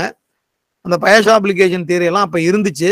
இப்போ 2005ல் வந்து பார்த்தீங்கன்னா அந்த பயஸ் ஆப்ளிகேஷன் தியரியெல்லாம் போயிடுது. அவங்கவுங்க வாங்கின வந்து அந்த கடனை வந்து கட்டணுமா வேண்டாமா அப்படின்னு சொல்லிட்டு அந்த தகைமை இருக்கிறதும் வந்து இந்த 2005ல் வந்து அதை ரிமூவ் பண்ண மாதிரி தான் தோணுது, ரொம்ப ஆழமா போய் படிச்சு பார்த்தோம்னா. பட் ஜென்ரலா என்ன பார்ட்டிஷன் சூட்ல அப்படின்னா, இந்த கடன் அப்பா பேர்ல இருக்கு அப்படின்னு சொன்னால், கடன் இருக்கு அப்படின்னு ஒத்துக்கிட்டா அந்த கடனுக்கு அவங்கவுங்களுக்கு ப்ராப்பர்ட்டி என்ன ஷேரோ அந்த விகிதாச்சாரம் கடனுக்கு உண்டு. அதே சமயம் அந்த கடனானது அப்பாவால வாங்கப்பட்ட அந்த கடனானது எப்போ ஒரு கோபார்சனரி சன்ஸுக்கு வந்து கட்டுப்படுத்தாது அப்படின்னு ஒரு எக்ஸப்ஷன் இருக்கு. என்ன அப்படின்னா, when the debt is tainted with illegality and immorality, அதாவது அந்த கூட்டு குடும்பத்தினுடைய தலைவர் வாங்கியதாக சொல்லப்படும் கடனானது குடிக்கவோ சீட்டாடவோ அல்லது வேறு சட்டத்திற்கு புறம்பாக செய்யக்கூடிய செயல்களுக்காக வாங்கப்பட்ட கடனாக இருந்து அது கடன் கட்ட மாட்டோம் என்று சொல்லக்கூடிய கூட்டு குடும்ப அங்கத்தினர்கள் அந்த கடனானது இம்மாதிரியான செலவுகளுக்காக கர்த்தாவால் செய்யப்பட்டுள்ளது என்பதை நீதிமன்றத்தில் நிரூபிக்கும் போது நீதிமன்றத்தில் நிரூபிக்கும் போது அவங்க அந்த கடனை கட்ட வேண்டிய அவசியம் இல்லை. அந்த கடன் அப்பா தான் கட்டணும். இதுக்கு இப்படி ஒரு ஃபைண்டிங் வரணும். அந்த கடனை பொறுத்த அளவுக்கு ஒரு இஷ்யூ அப்படி இருக்கு அப்படின்னா அந்த இஷ்யூல இப்படியும் வரலாம், அப்படியும் வரலாம். இந்த எக்ஸெப்ஷன் அது அதற்கு இருக்கக்கூடிய பொருண்மைகளை பார்த்து அந்த ஒரு எழுவினாவுக்கு இப்படி ஒரு டிஃபென்ஸ் இருக்கு அப்படின்னா அது ப்ரூவ் பண்ணிருக்காங்க அப்படின்னா ஃபைண்டிங்ஸ் அந்த மாதிரி கொடுக்கணும். ஜெனரலா கடன் இருக்கு அதை கட்டல அப்படிங்கிறத ப்ரூவ் பண்ணும்போது ஷேர் என்னவோ அந்த அந்த ஷேருக்கு உண்டான விகிதாச்சாரம் கடனுக்கும் உண்டு. பட் இந்த எக்ஸப்ஷனல் ப்ளீடிங்ஸ் வருது, லாட்ரி சீட்டு வாங்கினாரு, தண்ணி அடிப்பாரு, சீட்டாடுவாரு அப்படின்ற மாதிரி இருந்தது அப்படின்னு சொன்னால் அதை வந்து தட் இஸ் கால்டு அவ்யவிகாரிகா டெட்னு சொல்லுவாங்க. அவ்யவிகாரிகா டெட். அதை வந்து பசங்க வந்து கொடுக்கணும் அப்படின்ற அவசியம் இல்லை அப்படிங்கிறது அந்த இஷ்யூஸுக்கு உண்டான கடனுக்கு உண்டான ஃபைண்டிங்ஸ் அந்த மாதிரி கொடுக்கணும். அதுக்கப்புறமா கடைசி இஷ்யூ எதிர்கால மகசூல் நஷ்டம் அவருக்கு வந்து இருக்கா அப்படின்னா இப்ப முடிவு பண்ண முடியாது. அதனால வாதி வழக்குரையில் கோரியுள்ளபடி அனைத்து சொத்துக்களும் பூர்வீக சொத்துக்கள் என்று முடிவு செய்யப்பட்டுள்ளதால் வாதி கேட்டுள்ள நாளில் ஒரு பாகம் கிடைக்கத்தக்கது என்று முடிவு செய்து முதல் நிலை தீர்ப்பாணை பிறப்பிக்கப்படுகிறது. அடுத்தது கடன்களை பொறுத்தளவுக்கு அது குடும்பத்திற்காக வாங்கப்பட்ட கடன் என்று முடிவு செய்யப்பட்டுள்ளதால் அந்த கடன்களும் விகிதாச்சாரத்தின் அடிப்படையில் வாதி பிரதிவாதிகள் திருப்ப செலுத்த கடமைப்பட்டவராவார்கள் அப்படின்னும், அல்லது அது டெயின்டட் வித் இல்லீகாலிட்டி அண்ட் இம்மராலிட்டி அப்படின்னு இருக்கிறதுன்னு சாட்சிகள் மற்றும் சான்றாவங்களின் அடிப்படையில் பிரதிவாதிகள் அதை நிரூபித்துள்ள காரணத்தினால் அந்த கடனை பிரதிவாதியும் வாதியும் அதாவது கூட்டு குடும்ப அங்கத்தினர்கள் யாருமே அந்த கடன் கட்டுப்படுத்தாது. அந்த கடனை வாங்கிய அந்த தலைவர் தான் வந்து கட்டணும் அப்படின்னு சொல்லிட்டு இஷ்யூஸுக்கு ஃபைண்டிங் கொடுக்கும்போது அந்த மாதிரி கொடுத்துட்டு கன்க்ளூஷன் வரும்போது கடன் வந்து வாதியை கட்டுப்படுத்தாது. அதே மாதிரி பார்ட்டிஷன் சூட்டை பொறுத்தளவுக்கு காஸ்ட்ங்கிறது எஸ்டேட்ல இருந்து தான் கொடுப்பாங்க, தனிப்பட்ட நபருக்கு காஸ்ட் வராது. காஸ்ட் வந்து தனிப்பட்ட நபர்களுக்கு வந்து காஸ்ட் வராது. Estate the cost has to be beard by the estate of the joint family. எதிர்கால வருமானம் பொறுத்து தனியா ஆர்டர் 20 ரூல் 12 தனியா விசாரணை செய்து அது பொறுத்து முடிவு வந்து மேற்கொள்ளப்படும் அப்படின்னு சொல்லிட்டு வித்தவுட் காஸ்ட் வந்து, ஏன்னா considering the relationship between the parties 99% cost இல்லாம சூட்டை வந்து டிகிரி பண்றதுக்கு உண்டான வாய்ப்புகள் அதிகம். இதுல எந்த வித மாதிரி டிஃபென்ஸ் வருது அப்படின்னு சொல்லி பார்க்கணும் அப்படின்னு சொல்லும்போது ஒரு சில ஆஸ்பெக்ட்ல ஒரு மாதிரி வர்றதுக்கு உண்டான வாய்ப்புகள் உண்டு. இப்ப நான் சொன்னது எல்லாமே வந்து செக்ஷன் 8 ஆஃப் ஹிந்து சக்சஷன் ஆக்ட்ல சொன்னேன். ஏன்னா நான் அது ஜெனரல் ஃபர்ஸ்ட் வந்து முஸ்லீம் லாவும் கிறிஸ்டியன் லாவும் முடிச்சுட்டேன். ஏன்னா அது ஃபிக்ஸட், இதுல எதுவுமே இல்லை, அது அப்படியே வரும் அப்படியே போயிடும். அதுல வந்து கடன் வாங்கியிருந்தா அந்த ஷேர் இருக்கும் என்னமோ அதுலதான் அந்த கணக்குல அது அப்படியே போயிடும். அந்த அந்த அவங்க ரெண்டு பேர்த்தினுடைய இதுவும் இங்க மட்டும்தான் இதெல்லாம் உண்டு. ஹிந்துலால தான் வந்து இந்த அபியவகாரிகா TET tainted with illegality and இம்மராலிட்டி. ஏன்னா சொத்துக்காரனுக்கு கடன் வந்து கட்டும்போது கட்டணும், கட்ட வரல அப்படின்னு சொன்னா எதனால கட்டலன்னு சொல்லணும். அங்க பொறுத்த அளவுக்கு கடன் அவருக்கு தான், கடன் போக தான் மீதியே. மொஹமடன் லால பாத்தீங்க அப்படின்னு சொன்னால் ஃபர்ஸ்ட் ப்ராப்பர்ட்டில யாருக்கு சார்ஜ் அப்படின்னு சொன்னால் ஒரு மொஹமடன் லெஃப்ட் வித் அன்டிஸ்சார்ஜ்டு டெட் அப்படின்னா his assets is answerable only for the debts first contracted by that gentleman. அதுதான் மொஹமடன் லா. பங்குகாரனா பங்கு எடுத்துக்க முடியாது. நான் கடன் வந்து அப்புறமா கட்டுறேன், நான் கட்டுவேன் கட்ட மாட்டேன். இப்ப இந்துலால இருக்கு பாத்தீங்களா, சீட்டாடினா அதை பண்ணா இதை பண்ணா அந்த வேலையே இல்லை. மொஹமடன் லாவை பொறுத்த அளவுக்கு ஒரு முகமதன் வந்து கடனை வச்சுட்டு சொத்தை வச்சுட்டு செத்து போயிட்டாரு அப்படின்னு சொன்னால் முதல்ல அந்த சொத்து கடனுக்கு தான் போகணும். கடனுக்கு போக மீதி இருந்தாதான் பங்கு. அதுதான் அவங்கலாம். கிறிஸ்டியன்ல அதே மாதிரிதான், கடன் வந்து அவங்க போயிடணும், கடன் போக மீதி இருக்கிறதா அவங்களுக்கு சொத்து. அதுதான் அவங்களுடைய எல்லாம் கடனை பொறுத்த அளவுக்கு அவங்களுக்கு. பட் கடனை பொறுத்த அளவுக்கு ஹிந்துலால இந்த மாதிரி இதுல இவ்வளவு கேட்டகரிஸ் இருக்கு, என்னென்னதுக்கு வாங்கினாங்க, எப்படி எப்படி வாங்கினாங்கன்னு இருக்கு. அதனால அவங்க இப்படி வச்சிருக்காங்க. மோமடன் லால வந்து கடன், அந்த கடன் இருக்குன்னா போதும், அது எப்படி இருந்தது, எதுக்காக வாங்கினாங்கன்ற காசே, அந்த வேலையே கிடையாது. அந்த கடனை கட்டணும், கடனை கட்டினதுக்கு அப்புறமா தான் சொத்து அப்படிங்கிறது அவங்களுடைய லா. அப்ப இந்த ஹிந்து லால இப்ப நான் சொன்னது பூராமே 8 செக்ஷன் 8 ஆஃப் ஹிந்து சக்சஷன். அதாவது மேல் ப்ராப்பர்ட்டியை பொறுத்த அளவுக்கு கோபார்ஷனரி வந்து இப்ப நான் வந்து சொல்லிட்டு வந்தோம். 2005க்கு, அதாவது 1990க்கு அப்புறமா ஃபைல் பண்ணக்கூடிய பார்ட்டிஷன் சூட்டுக்கு எல்லாத்துக்குமே இதே தான் ஃபிக்ஸட் ஷேர். பொண்ணு, பையன், அப்பா எல்லாத்துக்குமே வந்து ஃபிக்ஸட் ஷேர். அதனால அதுல எந்த விதமான சேஞ்சஸும் இருக்காது. அடுத்தது, அது ஃபீமேல் ப்ராப்பர்ட்டியா இருக்கு அப்படின்னு வச்சுக்கோங்க. அது ஃபீமேல் ப்ராப்பர்ட்டியா இருக்குன்னா section 14 of the Hindu succession act. அந்த 14 of the Hindu succession act வரும்போது அது கோபார்ஷனரி ப்ராப்பர்ட்டியா இருக்காது. ஏன்னா மேல் டிசெண்டன்ஸுக்கு 3 ஜெனரேஷன்ஸ் ஆஃப் மேல் டிசெண்டன்ஸுக்கு ப்ராப்பர்ட்டிஸ் இருக்கு அப்படின்னு சொன்னால் it is called joint family property, which is equivalent to otherwise called கோபார்ஷனரி properties. But ஃபீமேலை பொறுத்த அளவுக்கு பாத்தீங்கன்னா it is her property. It is her property. எப்போ அப்படின்னா 1956க்கு அப்புறமா, 1956க்கு அப்புறமா அந்த ப்ராப்பர்ட்டி வந்து அவங்களுக்கு இருக்கக்கூடிய ப்ராப்பர்ட்டி அப்படின்னு சொல்லிடுறாங்க. அது எங்க டீல் பண்றாங்க அப்படின்னா சக்சஷன் ஆக்ட்ல செக்ஷன் 14 அப்படின்ற அந்த செக்ஷன்ல வந்து டீல் பண்றாங்க. 1956க்கு முன்னாடி ரெண்டு ஹிந்து சக்சஷன் ஆக்ட்ல 2 இருக்கு. நான் அதை உங்களை சொல்லி நான் உங்களை வந்து குழப்பறதுக்கு விரும்பல, அதை விட்டுறலாம் நீங்க. அது இப்ப வந்து நடைமுறைக்கும் இல்லை, அந்த மாதிரியான ஒரு வழக்குகள் இப்ப வர்றதுக்கு உண்டான சாத்தியக்கூறுகளும் இல்லை. அதனால 56 அப்புறம் இருக்கக்கூடிய அந்த ஹிந்து சக்சஷன் ஆக்டை மட்டும் வந்து நீங்க தெரிஞ்சுக்கிட்டு அதுக்கு உண்டான அந்த ஜட்ஜ்மெண்ட்ஸை வந்து நீங்க வந்து எழுதுனா போர்மானது. 56ல ஃபீமேல் ப்ராப்பர்ட்டி அப்படின்னு வரும்போது என்ன ஆகுது அப்படின்னா அதுல 2 இருக்கும். ஃபீமேல் பொறுத்த அளவுக்கு பாத்தீங்க அப்படின்னு சொன்னா குழந்தைங்க இறந்து போனாங்க அப்படின்னு சொன்னால் எல்லா குழந்தைங்களுக்கும் ஈக்குவல் ஷேர். அதுல எல்லாம் எந்த மாற்றமுமே கிடையாது, எந்த இதுவுமே கிடையாது. அம்மா பேர்ல சொத்து இருக்கு, 2 பொண்ணு ஒரு பையன் இருக்காங்க அப்படின்னு சொன்னா, அம்மா இறந்துட்டாங்க அப்படின்னா 3ல் 1 பாகம். அம்மா இருக்கும்போது அம்மா சொத்துல பங்கு கேட்க முடியாது. அப்பா இருக்கும்போது கோபார்ஷனரி ப்ராப்பர்ட்டியா இருக்கிறதுனால, ரைட் பை பர்த் வர்றதுனால நீங்க அப்பா இருக்கும்போதே பார்ட்டிஷன் சூட்டு போடலாம். ஆனா ப்ராப்பர்ட்டி அம்மா பேர்ல இருக்கு அப்படின்னு சொன்னால் அம்மா உயிரோடு இருக்கும்போது அந்த ப்ராப்பர்ட்டி பேர்ல பங்கு கேட்க முடியாது. அம்மா பார்த்து யாருக்கு வேணாம் கொடுக்கலாம், ஒரு பொண்ணுக்கும் கொடுக்கலாம், யாரையுமே பிடிக்கலன்னு 3வது ஆளுக்கும் கொடுக்கலாம். அதை அவங்க எதுவுமே கேட்க முடியாது. So ஃபீமேலினுடைய separate property.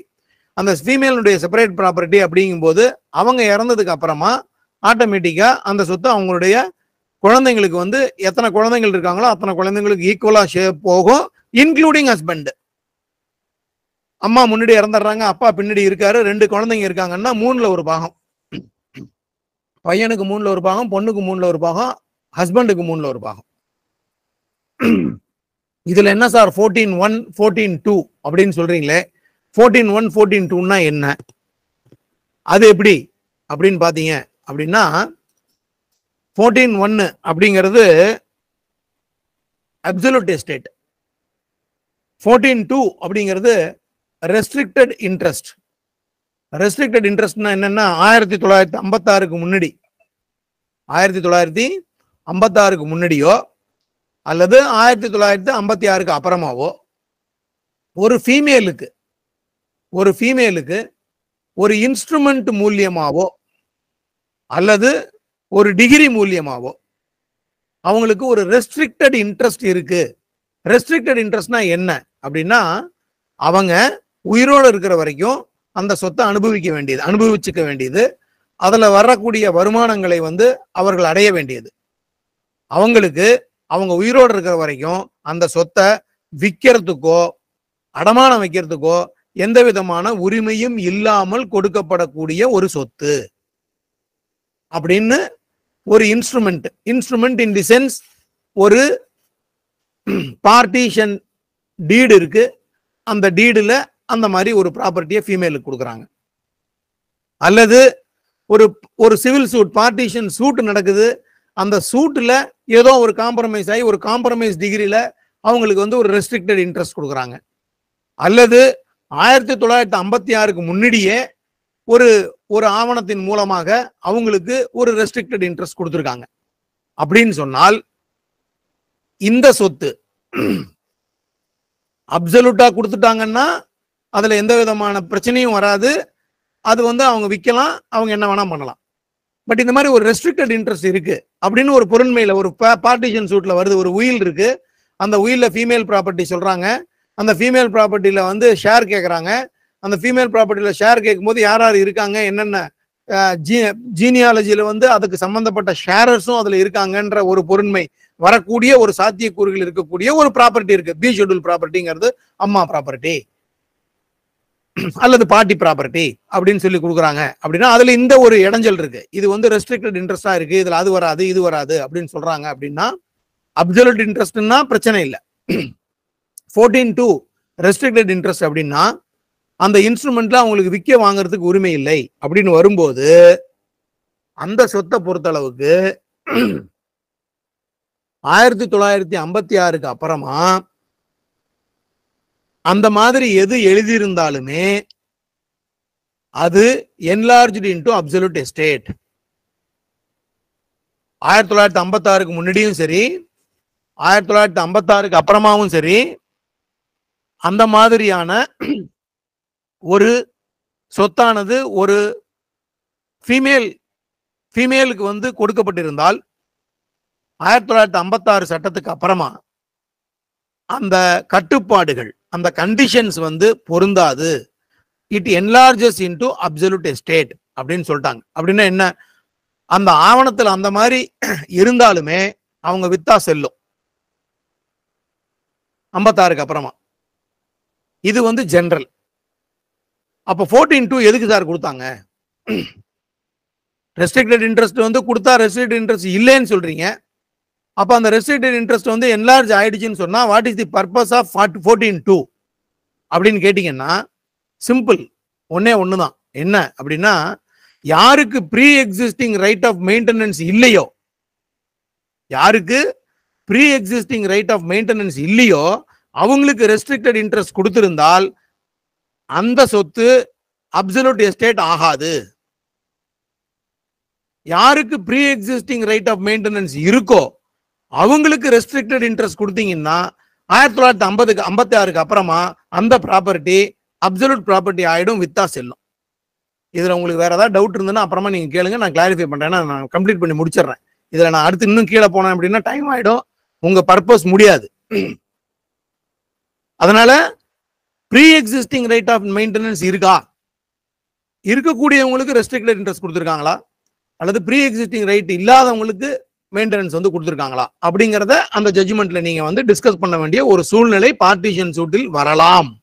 அப்ப அதை பொறுத்தளவுக்கு நீங்க வந்து அந்த எஸ்டேட் என்ன ஆகும் அப்படின்னு இருக்கக்கூடிய டாக்குமெண்ட், இருக்கக்கூடிய எவிடன்ஸ், அதை வச்சுக்கிட்டு நீங்க வந்து ரெஸ்ட்ரிக்டட் இன்ட்ரெஸ்ட் அப்சல்யூட் ஆகுதா இல்ல ஆகாம ரெஸ்ட்ரிக்டடாவே இருக்கா, அப்ப ரெஸ்ட்ரிக்டடா இருக்கும்போது அவங்க வித்தது செல்லுமா அப்படின்ற அந்த ஒரு கான்செப்ட் வரும்போது இந்த சட்டத்தின் அடிப்படையிலும் மற்ற சாட்சிகள் சான்றாவங்களின் அடிப்படையிலும் நீங்க அந்த ஃபீமேல் ப்ராப்பர்ட்டியை பொறுத்தளவுக்கு பார்ட்டிஷன் சூட்டை டிசைட் பண்ணக்கூடிய ஒரு சூழ்நிலை உருவாகும்.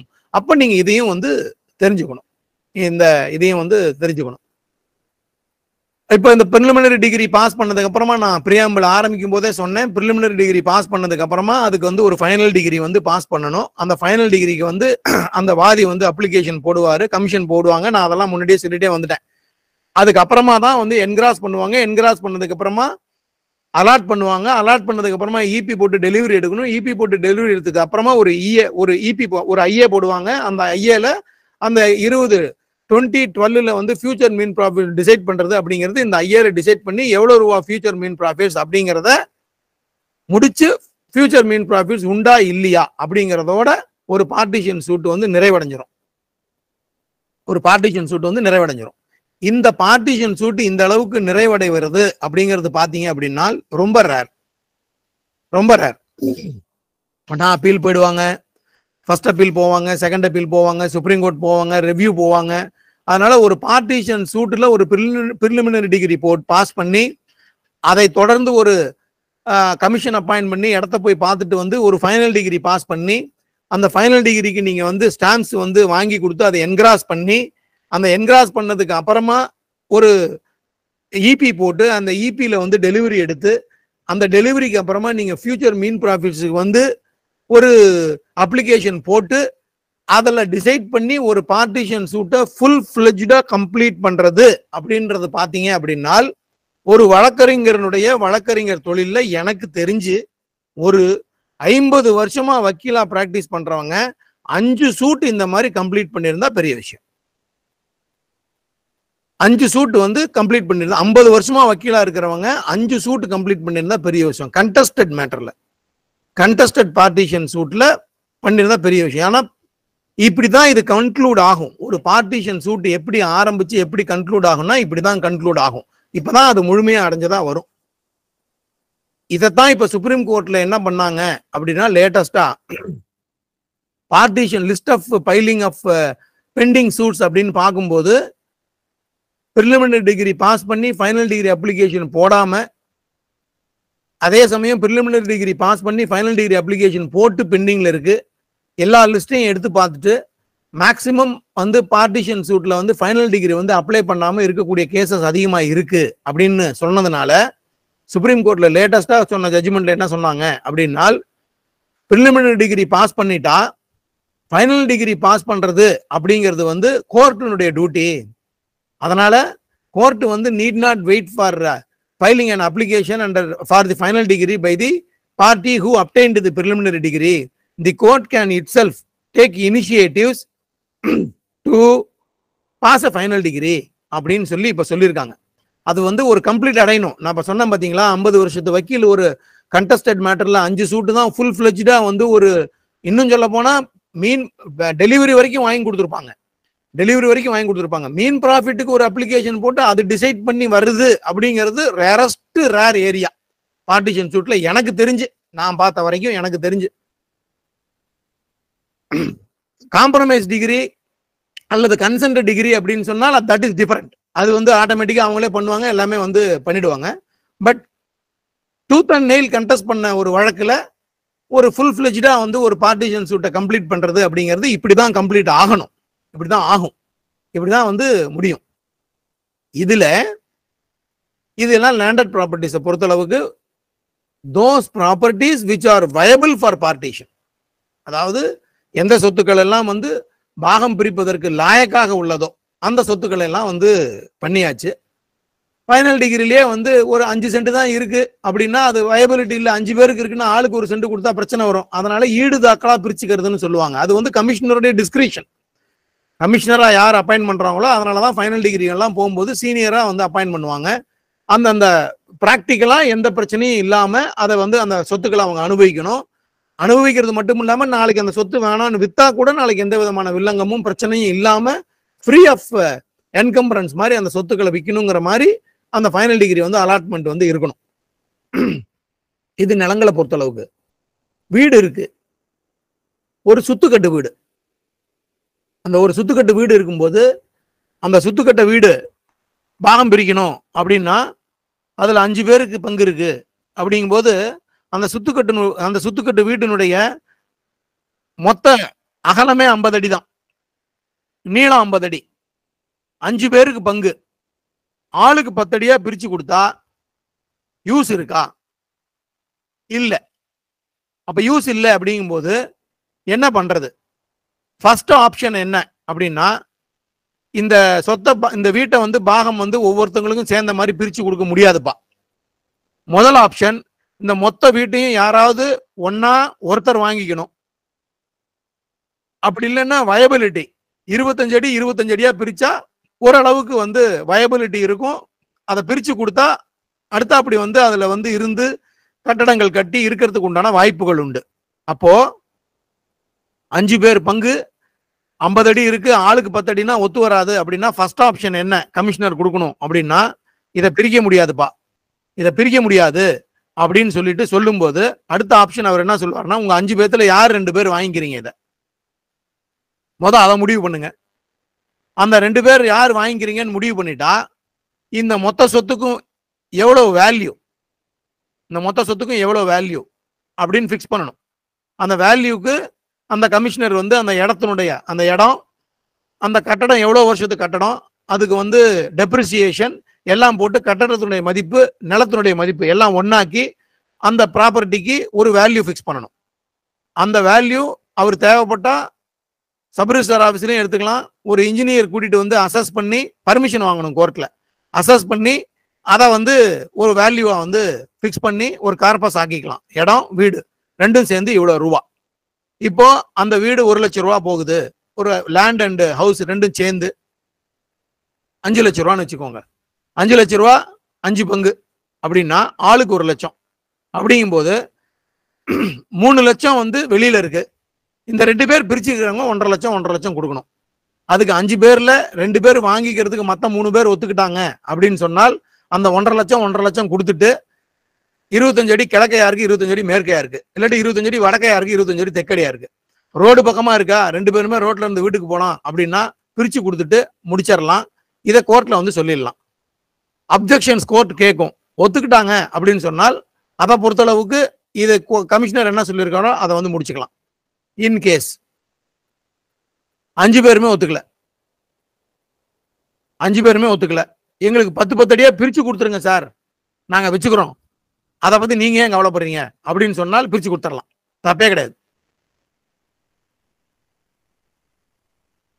ஆனா வயபிலிட்டி இல்லை அப்படிங்கிறத பார்க்கும்போது இதை வந்து ஆப்ஷனா கொண்டு போகலாம்.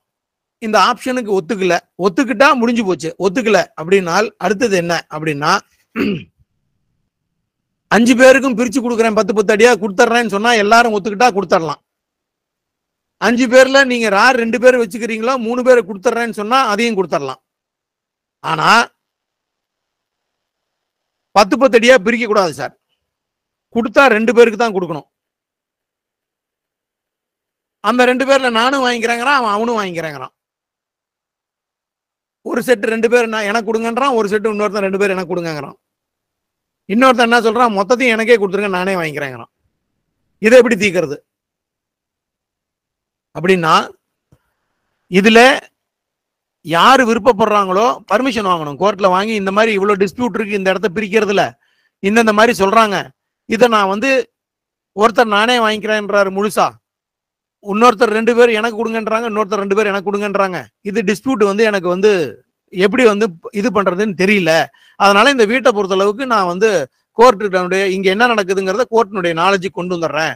கோர்ட் நீங்க என்ன ஃபர்தரா எனக்கு கைடன்ஸ் கொடுக்குறீங்களோ அதுபடி நான் இதை பொறுத்த அளவுக்கு நான் ரிப்போர்ட் கொடுக்குறேன் அப்படின்னு சொல்லி கொடுப்பாங்க. கோர்ட் வந்து கவுன்சில்ஸ் பார்ட்டிஸையும் கூப்பிட்டு பேசுவாங்க. இது இப்படி இருக்கு, இந்த மாதிரி இருக்கு, நீங்க என்ன சொல்றீங்க அப்படின்னு சொல்லி. யாருமே ஒத்து வரலன்னு வச்சுக்கோங்களேன்.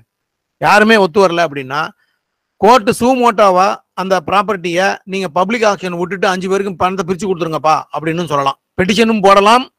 பார்ட்டி வந்து பப்ளிக் ஆக்ஷன்ல விட்டுட்டு எங்களுக்கு பணத்தை பிரிச்சு கொடுங்க அப்படின்னு பெட்டிஷன் போடலாம். அதுல மற்றவங்க கிட்ட அப்ஜெக்ஷன் வாங்கிக்கிட்டு அதில் ஆர்டர்ஸ் போடலாம். அல்லது கூப்பிட்டு இந்த மாதிரி கமிஷனர் ரிப்போர்ட் பண்ணியிருக்காரு, இதை பொறுத்தளவுக்கு பிரிக்க முடியலன்னு சொல்றாங்க, இதை பொறுத்தளவுக்கு நீங்க என்ன சொல்றீங்க அப்படின்னு 2 பேரையும் கேட்டுட்டு கோர்ட்லயும் வந்து இந்த மாதிரி தான் சொல்றாங்க அப்படின்னா in order to settle the issue கோர்ட்டே வந்து இந்த ப்ராப்பர்ட்டியை வந்து பப்ளிக் ஆக்ஷன் வந்து கொடுத்துருங்க. பப்ளிக் ஆக்ஷன்ல இந்த 5 பேரும் கலந்துக்கலாம். ஏன்னா இவரும் எனக்கு வேணும்ன்றாரு, அவரும் எனக்கு வேணும்ன்றாரு, இன்னொருத்தரும் எனக்கு வேணும்ன்றாரு. அதனால பப்ளிக் ஆக்ஷன் விடலாம். பப்ளிக் ஆக்ஷன்ல இந்த 5 ஷேரரும் கலந்துக்கலாம். யாரு ஹையஸ்ட் பிட்டரோ அவங்க அந்த சொட்டை எடுத்துக்கலாம் அப்படின்னு சொல்லிட்டு முடிவு பண்ணிடலாம்.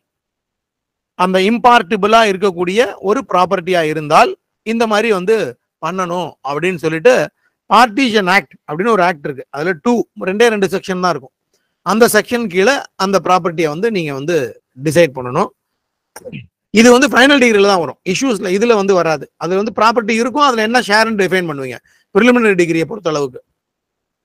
ஸோ ஓவராலா ஆல்மோஸ்ட் வந்து ஒரு பார்ட்டிஷன் சூட்ல எனக்கு தெரிஞ்சு இதுக்கு அப்புறமா ஒரு சில ஒரு பொருண்மைகள்ல எக்ஸப்ஷனா வந்து வேற ஏதாவது ஃபேக்ட்ஸ்ல வந்து வரக்கூடிய ஒரு வாய்ப்பு இருக்கு. அது எப்பயாவது 1-2 வந்து வர்றதுக்கு உண்டு. அதை நம்ம யோசிச்சு வந்து சொல்ல முடியாது, வந்ததுக்கு அப்புறமா தான் அதை வந்து பண்ண முடியும். பட் ஓவராலா ஜென்ரலா ஒரு பார்ட்டிஷன் அப்படிங்கிறது ப்ளீடிங்ஸ்ல ஆரம்பிச்சு இந்த மீன் ப்ராஃபிட்ஸ் வரைக்கும் இதுதான் வந்து ஒரு ஃபுல்லா வரக்கூடிய ஒரு இது பார்ட்டிஷன் சூட்டை பொறுத்த அளவுக்கு ப்ரிலிமினரி டிகிரி பாஸ் பண்ணதுக்கு அப்புறமா ஃபைனல் டிகிரி வந்து பாஸ் பண்றதுக்கு லிமிடேஷன் கிடையாது, எப்போ வேணா வந்து பண்ணிக்கலாம். ஆனா ஃபைனல் டிகிரி என்கிராஸ் பண்ணதுக்கு அப்புறமா ரன்னிங் டைம் வந்து வரும். அது வந்து அதுக்கு வந்து என்கிராஸ் பண்ணதுக்கு அப்புறமா லிமிடேஷன் வந்து வரும். அது வரைக்கும் வந்து வராது, அது வரைக்கும் வராது. ஃபைனல் டிகிரி என்கிராஸ் பண்ணி ஃபைனல் டிகிரி வந்து போட்டு அந்த ப்ராப்பர்ட்டி என்கிராஸ் பண்ணிட்டதுக்கு அப்புறமா நம்ம இபி ஃபார் டெலிவரி போடணும். அந்த இபி ஃபார் டெலிவரி போடும்போது அந்த ஃபைனல் டிகிரி டயத்துல இருந்து உங்களுக்கு வந்து லிமிடேஷன் வந்து ஸ்டார்ட் ஆகும். பட் பிரிலிமினரி டிகிரி பாஸ் பண்ணதுல இருந்து ஃபைனல் டிகிரி பண்ற வரைக்கும் உங்களுக்கு வந்து லிமிடேஷன் வந்து ஸ்டார்ட் ஆகாது. இதுதான் வந்து ஃபேக்ட்ஸ்லயும் சரி லாலையும் சரி ஒரு கன்சாலிடேட்டடா majority of repeated questions of fact and law involved in delivering a judgment in a partition suit.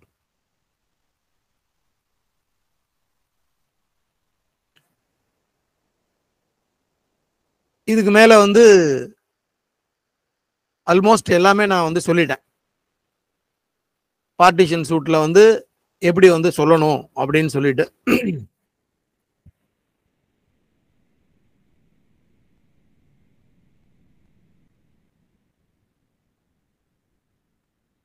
இதுதான் வந்து ஒரு ரைட்டிங் ஆஃப் ஜட்ஜ்மெண்ட் பார்ட்டிஷன் சூட்டை பொறுத்த அளவுக்கு. உங்களுக்கு வேற ஏதாவது புரியலனாலோ அல்லது வந்து சந்தேகம் இருந்ததுன்னா கேளுங்க. சார் நேரு சார் நீங்க கேளுங்க சார் உங்க சந்தேகம்.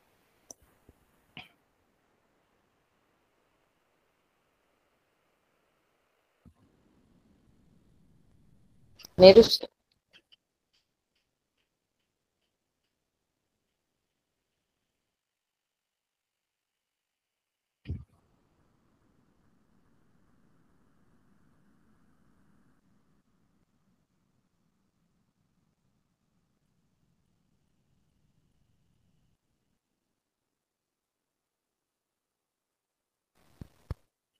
மற்றவங்களை கேட்க சொல்லலாம். பர்வீன் ரஃபீக் சார். சார் நீங்க கேட்கலாம்.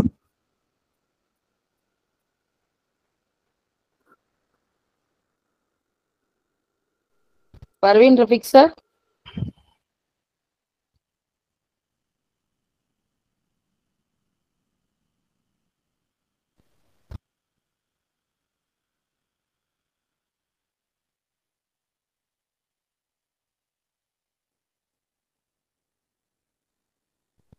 சித்ரா கௌதம் நீங்க கேட்கலாம்.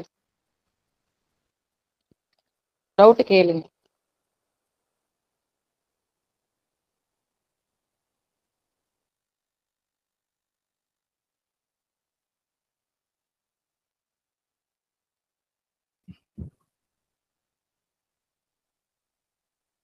Yazhini Saranya ma'am.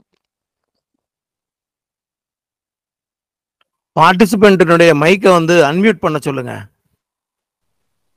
Mic unmute பண்ணி பேசுங்க.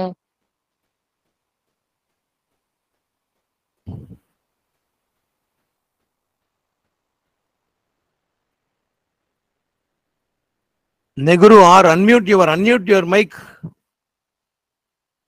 உங்க மைக் இன்னும் மியூட்லயே இருக்கு பாருங்க Nehru.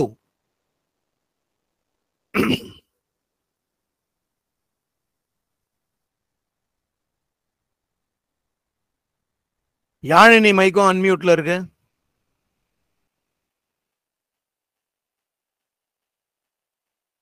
Host only டியூட்டா? It is totally mute mode. Totally mute மோட்ன்றாங்க. நீங்க தான் ஏதோ பண்ணணும் மட்டும் தெரியுது. ஹோஸ்ட் தான் பண்ணணும்னு சொல்றாரு அவரு. ஒருத்தர் மெயில் இது போட்டிருக்காரு. சூர்யா சார் இருக்கீங்களா?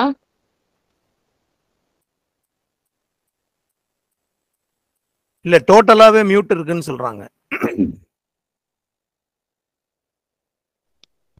சூர்யா சார் இருக்கீங்களா? சூர்யா சார்.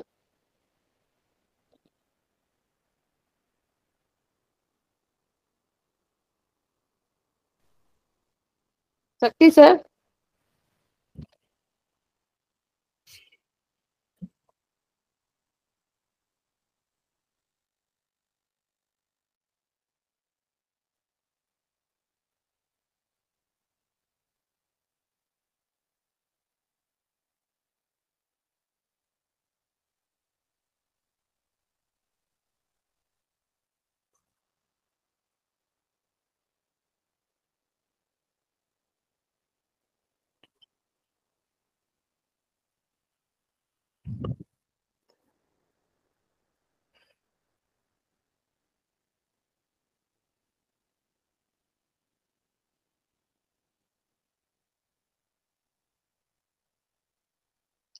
ஹோஸ்ட் வந்து அன்மியூட் பண்ணணும்னு சொல்றாங்க.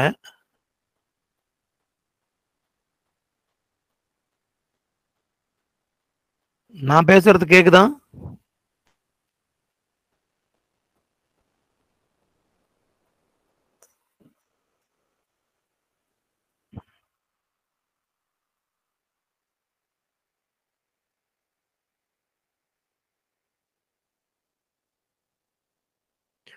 நீங்க பேசுறது எதுவுமே வந்து பண்ணல. இப்ப நீங்க வந்து directly you can contact the host and Oscar to unmute. Sir ஒரு நிமிஷம் சார் வரேன் நாங்க சார். சூரியகுமார் சார்.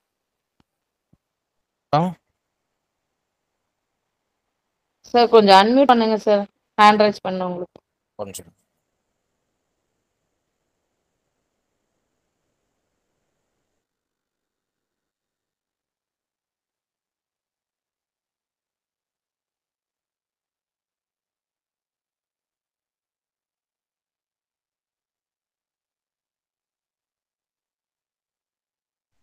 இது மியூட்ல இல்லையா மேடம்?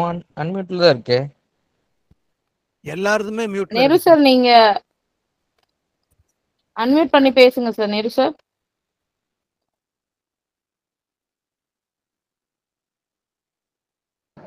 சார் அவங்க யாரு அன்மியூட் ஆயிரும். ஹோஸ்ட் பண்ணுங்க. ஒரு 6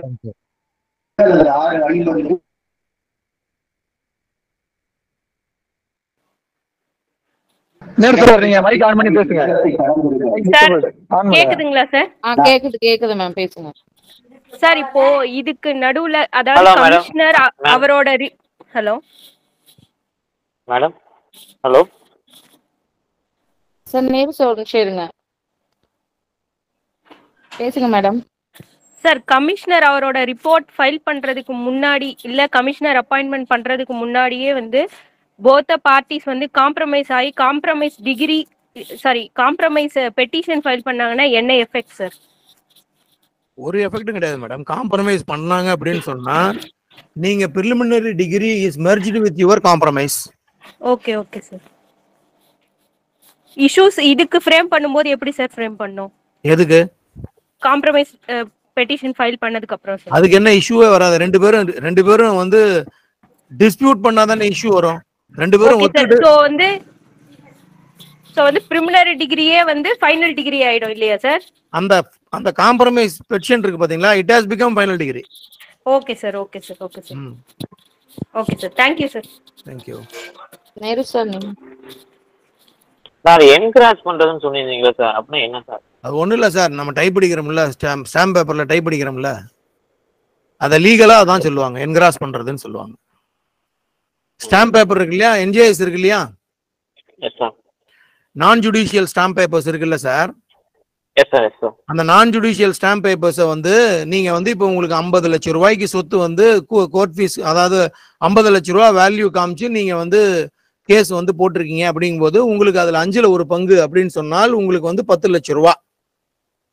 அந்த 10 லட்சம் ரூபாய் வேல்யூக்கு அந்த அன்னைக்கு வந்து என்ஜிஎஸ்ல வந்து என்ன வந்து கோர்ட்ல சொல்றாங்க அப்படின்னா, இப்போ வந்து 3% நினைக்கிறேன். இப்போ அமெண்டட் எங்க இதுல வரும்போது இப்போ குறைச்சிருக்காங்க. அந்த 2.5% இப்போ 3%. அந்த 3%க்கு நீங்க என்ஜிஎஸ் வாங்கி கொடுக்கணும். அந்த என்ஜிஎஸ் வாங்கி நீங்க வந்து கோர்ட்ல கொடுக்குறீங்க அப்படின்னா உங்களுக்கு ஃபைனல் டிகிரி அலாட்மெண்ட் வருது பாத்தீங்களா, என்னென்ன ப்ராப்பர்ட்டி வந்து அந்த ஃபைனல் டிகிரி அலாட் பண்ணிருக்காங்களோ அந்த ப்ராப்பர்ட்டியை பூரா அந்த அந்த பேப்பர்ல அடிப்பாங்க. அது வந்து ஒரு சேல் சர்டிபிகேட் மாதிரி. உங்களுக்கு சேல்ஸ் வந்ததுன்னா எப்படி என்ஜிஎஸ்ல வந்து ஒரு சர்டிபிகேட் கொடுத்து அதை வந்து என்கிராஸ் பண்ணி தராங்களோ, அந்த மாதிரி இந்த ஃபைனல் டிகிரியில இந்த properties, what are all the properties allotted under the final degree for the plaintiff has been என்கிராஸ்ட் இன் தி நான் ஜுடிஷியல் ஸ்டாம்ப் பேப்பர்ஸ், அதை வாங்கி கொடுக்கறதுல உங்களுக்கு ஃபுல்லா அடிச்சு கொடுத்துருவாங்க. அது வந்து கட்டிலே இருக்கும் ஒரிஜினல். நீங்க வேணும்னா சிஏ போட்டு அந்த ஃபைனல் டிகிரி வந்து வாங்கிக்கணும். ஃபைனல் டிகிரி வாங்கும்போது பாத்தீங்க அப்படின்னு சொன்னால் உங்களுக்கு அந்த final degree application, final டிகிரியில pass பண்ண ஆர்டர்ஸும் இந்த என்கிராஸ் பண்ண இதுவும் வந்து நீங்க கேட்கணும். கேட்டா அதை உங்களுக்கு வந்து சர்டிஃபிகேட் காப்பி கொடுப்பாங்க. அதை வச்சுதான் நீங்க இபி போடணும். அதே மாதிரி ஹிந்து ப்ராப்பர்ட்டியா இருக்கும் போது கடன் வாங்கியிருந்தாங்கன்னா என்னென்ன கிரவுண்ட்ஸ்ல எல்லாம் வாங்கியிருப்பாங்கன்னு சொல்லியிருந்தீங்க சார். அதுல ஒரு சின்ன ஷார்ட்டா மட்டும் பாயிண்ட் சொன்னீங்கன்னா. அது ஒண்ணும் இல்லை சார். அதாவது கடன் வாங்குறது அப்படிங்கிறது சார் வீட்டு குடும்பத்துக்காக வாங்கக்கூடிய கடன். குடும்பத்துக்காக வாங்கிக்கூட கடன், அதாவது வியாதி, உடம்பு சரியில்லாமல் இருக்கிறதுக்கு வாங்கியிருக்கலாம். அதாவது ப்ராக்டிக்கலாக யோசனை பண்ணிங்களேன். இப்போ நம்ம வீட்டில் வந்து ஒரு பணம் இல்லை, ஒரு பிரச்சனை வருது, கல்யாணத்துக்கு கடன் வாங்கலாம், உடம்பு சரியில்லாத கடன் வாங்கலாம், படிப்புக்கு கடன் வாங்கலாம், இல்லை கடனை ஒரு கடன் பெரிய கடனாக இருக்குது, அந்த கடனை தீர்க்கறதுக்கு ஒரு கடன் வாங்கி அந்த கடனை தீர்த்துருக்கலாம். ஸோ இதெல்லாம் வந்து குடும்பத்தில் இருக்கக்கூடிய கடன், குடும்பத்தில் வரக்கூடிய கடன்கள். இதெல்லாம் இந்த கடன்கள்லாம் வந்து எல்லாருக்கும் பொறுப்பு உண்டு. அவங்கவுங்களுக்கு என்ன ஷேர் இருக்கோ அந்த ஷேருக்கு உண்டான பொறுப்பு அவங்களுக்கு உண்டு. அதே சமயம் ஒரே வார்த்தையில சொல்லணும் அப்படின்னு சொல்லி பாத்தீங்க அப்படின்னு சொன்னால், அதான் நான் சொன்னேன், இல்லீகாலிட்டி அண்ட் இம்மொராலிட்டி. சட்டத்துக்கு புறம்பா மூணே கடன் தான் சார் வந்து இல்லீகாலிட்டி அண்ட் இம்மொராலிட்டியில வந்து வரும். ஒன்று குடிக்கிறது, சீட்டாடுறது, லாட்ரி சீட் வாங்குறது, இல்லை மற்ற இதுக்கு வந்து என்ன அப்போஸ்ட் பப்ளிக் பாலிசிஸ் இருக்கு பார்த்தீங்களா, அதுல வரக்கூடிய அது பப்ளிக் பாலிசியா இருந்தாலுமே குடும்பத்துக்கு அது பொருந்தும். இதே சப்போஸ் இன்னொன்னு வச்சுக்கோங்களேன், அப்பா வேலையில் இருக்காரு, அப்பா வேலையில் இருக்கும்போது அவருக்கு இருக்கக்கூடிய அந்த வேலை சூழ்நிலையில் அவர் வந்து பண்ணக்கூடிய இப்படி வச்சுக்கோங்களேன் சார், பேங்க்ல கேஷியரா இருக்கார். பேங்க்ல கேஷியரா இருக்கும்போது அவர் பேர்ல வந்து பணத்தை வந்து திருடிட்டாருன்னு ஒரு சார்ஜ். அந்த சார்ஜ் வந்து ப்ரூவ்டு. அந்த சார்ஜ் ப்ரூவ் ஆயிட்டு அவரை டெர்மினேட்டும் பண்ணிட்டாங்க. அவர் 10 லட்சம் ரூபாய் கையாடல் பண்ணியிருக்காரு அப்படின்னு நிரூபணம் பண்ணி டொமஸ்டிக் என்கொயரி நடத்தி அவரை வேலையிலிருந்து எடுத்தாச்சு. இப்ப இந்த 10 லட்சம் ரூபா அப்படிங்கிறது என்ன கடன்? அது வந்து இந்த 10 லட்சம் ரூபா வந்து அப்பா வாங்கின, அப்பா வந்து கையாடல் பண்ணி இருக்கிறது. இந்த 10 லட்சம் ரூபா கொடுக்கணும், திரும்ப அவர் வந்து கொடுக்கணும், பேங்குக்கு வந்து கொடுக்கணும், திரும்ப கொடுக்கணும். இப்போ இது ஒரு கடன், இதை வந்து திருப்பி கொடுக்கணும் அப்படிங்கும்போது இது ஒரு கடன். இப்ப இந்த கடன் நேர்மையான கடனா? அவரு கையாடல் பண்ணி தான் வாங்கியிருக்கிறாருங்கும் போது இல்லீகாலிட்டி தானே சார். அப்ப இந்த இல்லீகாலிட்டி இருக்கும்போது உங்களுக்கு வந்து அப்பாவுடைய சொத்து வருது. அந்த சொத்து வரும்போது பேங்க் வந்து நீங்க பையனா இருக்கீங்க, அப்பா இறந்து போறாருன்னு வச்சுக்கோங்க, இறந்து போயிடுறாரு, நீங்க இல்ல 10 லட்சம் ரூபாய் பணம் கட்டணும், நம்ம திருடணும்னு தெரிஞ்சு போச்சு, நம்மளை வேலையை விட்டு நீக்கிட்டாங்க, he committed suicide. பேங்க் என்ன பண்றாங்க, பசங்க இருக்காங்கன்னு பசங்க பேர்ல நீங்க இந்த பணத்தை கட்டணும் அப்படின்னு சொல்லிட்டு ப்ரொசீட் பண்றாங்க. இப்ப இந்த கடன் இந்த பசங்க வந்து கட்டணுமா? அது அவரே சொந்த பணம், அவரே சொந்த சம்பாத்தியத்துல வாங்கினா அந்த பணம்னா அவங்களுக்கு பசங்களுக்கு எவ்வளவு ஷேர் போயிருக்கோ அது அடிப்படையில் தான் சார் அவங்களுக்கு பொருந்தும். இந்த கடனை அவங்க கட்டணுமா வேண்டாமா? இது வந்து கட்ட தேவையில்லை சார். அதே சமயம் அப்பாவோட பங்கு ப்ராப்பர்ட்டி உங்ககிட்ட இருக்குல்ல, நீங்க கட்ட வேண்டாம் சார், நீங்க கட்ட வேண்டாம். இண்டிபெண்டா பையன் கட்ட வேண்டிய அவசியம் இல்லை, because it is illegality. Provided அப்பா சொத்து அவருடைய பங்கை விட்டுட்டு போயிருக்கிறது, சொத்து உங்க கையில இருக்குல்ல,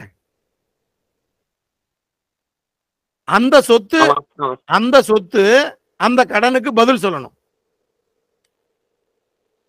இப்போ உங்களுக்கு புரிஞ்சுதா?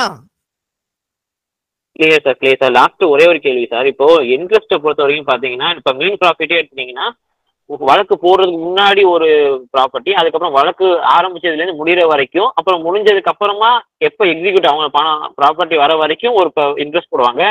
இதுலயும் வந்து பாத்தீங்கன்னா இந்த இன்ட்ரெஸ்ட் ரேட் 6%, கான்ட்ராக்சுவல் ரேட்லாம் சொல்றாங்களா சார், இதெல்லாம் எப்படி சார் முடிவு பண்றாங்க, என்ன பர்சன்டேஜ்? மெயின் ப்ராஃபிட்ல இன்ட்ரெஸ்டே கிடையாது. மெயின் ப்ராஃபிட்ல இன்ட்ரெஸ்ட்ங்கிறதே வராது. Okay sir. மெயின் ப்ராஃபிட்டை பொறுத்தளவுக்கு 20 ஏக்கர் நிலம் இருக்கு, அந்த 20 ஏக்கர்ல உங்களுக்கு வந்து உங்களுடைய பங்கு 5 ஏக்கர் வந்திருக்கு அப்படின்னு சொன்னால், அந்த 20 ஏக்கர்ல நீங்க என்னைக்கு வந்து வழக்கு வந்து போடுறீங்களோ அன்னையிலிருந்து நீங்க வந்து deemed to have been separated from the joint ஃபேமிலின்னு அர்த்தம். யாருக்கிட்ட அந்த ப்ராப்பர்ட்டி இருந்து அவங்க வந்து அனுபவம் பண்ணிக்கிட்டு இருக்காங்க அப்படின்னு பார்க்கும்போது அதுல என்ன பயிர் பண்ணாங்க, கரும்பு பண்ணாங்களா, நெல் பண்ணாங்களா, சவுக்கு போட்டாங்களா, ஆரஸ்பதி போட்டாங்களா, முந்திரி வளர்த்தாங்களா, மரப்பயிர் பண்ணாங்களா அப்படின்னு என்ன அதுல வந்து கல்டிவேட் பண்ணாங்க அப்படின்னு அந்த மீன் ப்ராஃபிட்னுடைய ஐஏல எவிடன்ஸ் விடணும். அதுல ஒரு ஏக்கருக்கு செலவு போக எவ்வளவு வரணும் அப்படின்னு ஒரு எவிடன்ஸ் விடணும். அது வழக்கு தாக்கல் பண்ணதுல இருந்து மீன் ப்ராஃபிட் வந்து போட்ட வரைக்கும் இருக்கக்கூடிய 20 வருஷமோ 15 வருஷத்துல ஒரு வருஷத்துக்கு எவ்வளவு ரூபாய் வந்தது அப்படின்னு எவிடன்ஸ் விட்டு கால்குலேட் பண்ணணும். அதுல பிரிலிமினரி டிகிரியில எனக்கு என்ன ஷேர் இருக்கோ அந்த ஷேர் எனக்கு வந்து மீன் ப்ராஃபிட்டா கொடுப்பாங்க. அந்த மீன் ப்ராஃபிட்டுக்கு இன்ட்ரெஸ்ட் கிடையாது. Thank you sir, thank you so much. யுகதி Maria ma'am, நீங்க கேளுங்க. Good evening sir. சார் எனக்கு ஒரு டவுட் சார். இப்போ பார்ட்டிஷன் வந்துட்டு ரீஓபன் பண்ண முடியுமா சார்? எந்த ஸ்டேஜ்ல? இப்போ ஒன்ஸ் வந்துட்டு பார்ட்டிஷன் ஆல்ரெடி ஹேப்பன்டு சார். ஆனா புதுசா அதுக்கப்புறம் தான் ஒரு பையன் பிறந்திருக்கான் அந்த ஃபேமிலியில. Subsequently, after attaining his majority, and the person வந்து can he reopen that partition, sir?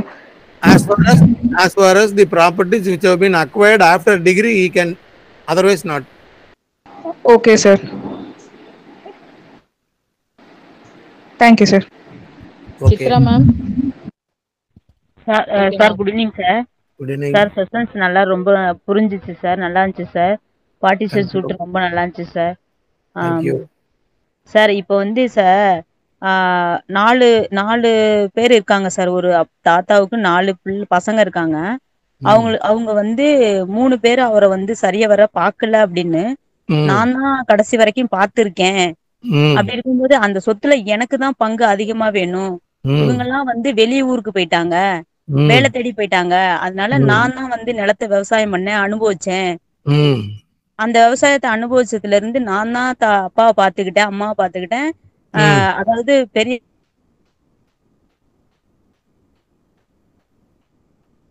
Hello, மூத்தாள் மட்டும் பிரச்சனை பண்றாங்க சார். கேக்கல சார் கேக்குதுங்க, கேக்கலையா சார்? சொல்லுங்க. கேக்கல, விட்டு விட்டு கேக்குது. அது அந்த குடும்பத்துல இருக்கிற மூத்தாள் மட்டும் பிரச்சனை பண்றாங்க சார். மித்த இருக்க 4 பேரும் வந்து நாங்களும் தான் பார்த்தோம் அப்படின்னு சொல்றாங்க சார். ஆனா அது விட்டு கொடுக்க மாட்டேங்கிறாங்க. முன்னாடி முதல் பையன் அதன் அடிப்படையில அவருக்கு வந்து சொத்து இப்ப அதிகமா போகுது. அதாவது அதிகமா கேக்குறாரு. நான் இவ்வளவு செலவு பண்ணிருக்கேன், எனக்கு தான் அதிகமா கொடுக்கணும் அப்படின்னு பிரச்சனை கொடுக்குறாரு. இப்ப கோர்ட்ல பார்ட்டிஷன் சுட்டு போட்டா நீங்க சமமா 4ல ஒரு பங்கு அப்படின்னு தானே நீங்க சொல்றீங்க. அப்ப அந்த 4ல ஒரு பங்கு அவர் ஏத்துக்கொள்ளலன்னா அந்த பாகத்தை பிரிக்கவே முடியாதா சார்? அப்படிலாம் இல்லையா?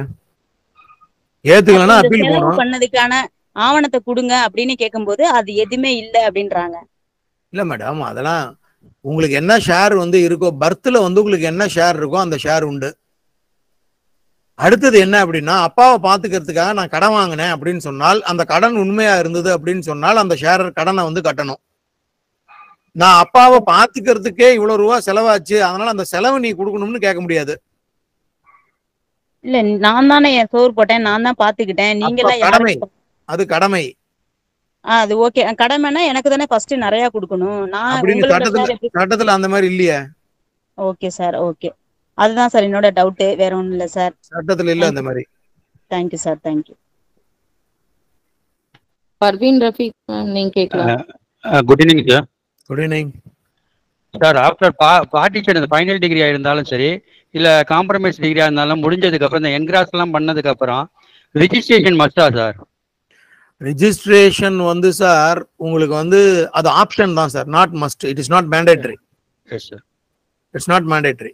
அந்த ஃபைனல் டிகிரி பாஸ் பண்ணிட்டு அந்த இபி போட்டு டெலிவரியில வந்து உங்களுக்கு வந்து டெலிவரி அத்தாச்சி கொடுக்குறாங்க பாத்தீங்களா? Yes sir. அந்த டெலிவரி ஆர்டர், டெலிவரி அத்தாச்சியை வச்சு நீங்க வந்து செப்பரேட்டா வந்து பட்டா வந்து நீங்க வாங்கிக்கலாம். Yes sir. சப்டிவிஷனும் பண்ணிக்கலாம். It is optional, it's not mandatory. Sir compromise டிகிரிக்கும் அதே தானே சார்? அதுல ரெண்டுமே ஒண்ணுதான் சார். தேங்க்யூ. இப்ப காம்ப்ரமைஸை பொறுத்தளவுக்கு 3 மாசத்துல நீங்க வந்து ரிஜிஸ்ட்ரேஷன் ஆபீஸ்ல கொடுத்து ரெஜிஸ்டர் பண்ணிக்கணும். சார் அது அந்த 3 மாசம் போயிடுச்சுன்னா சார் லிமிடேஷன் போயிடுச்சுன்னா சார்?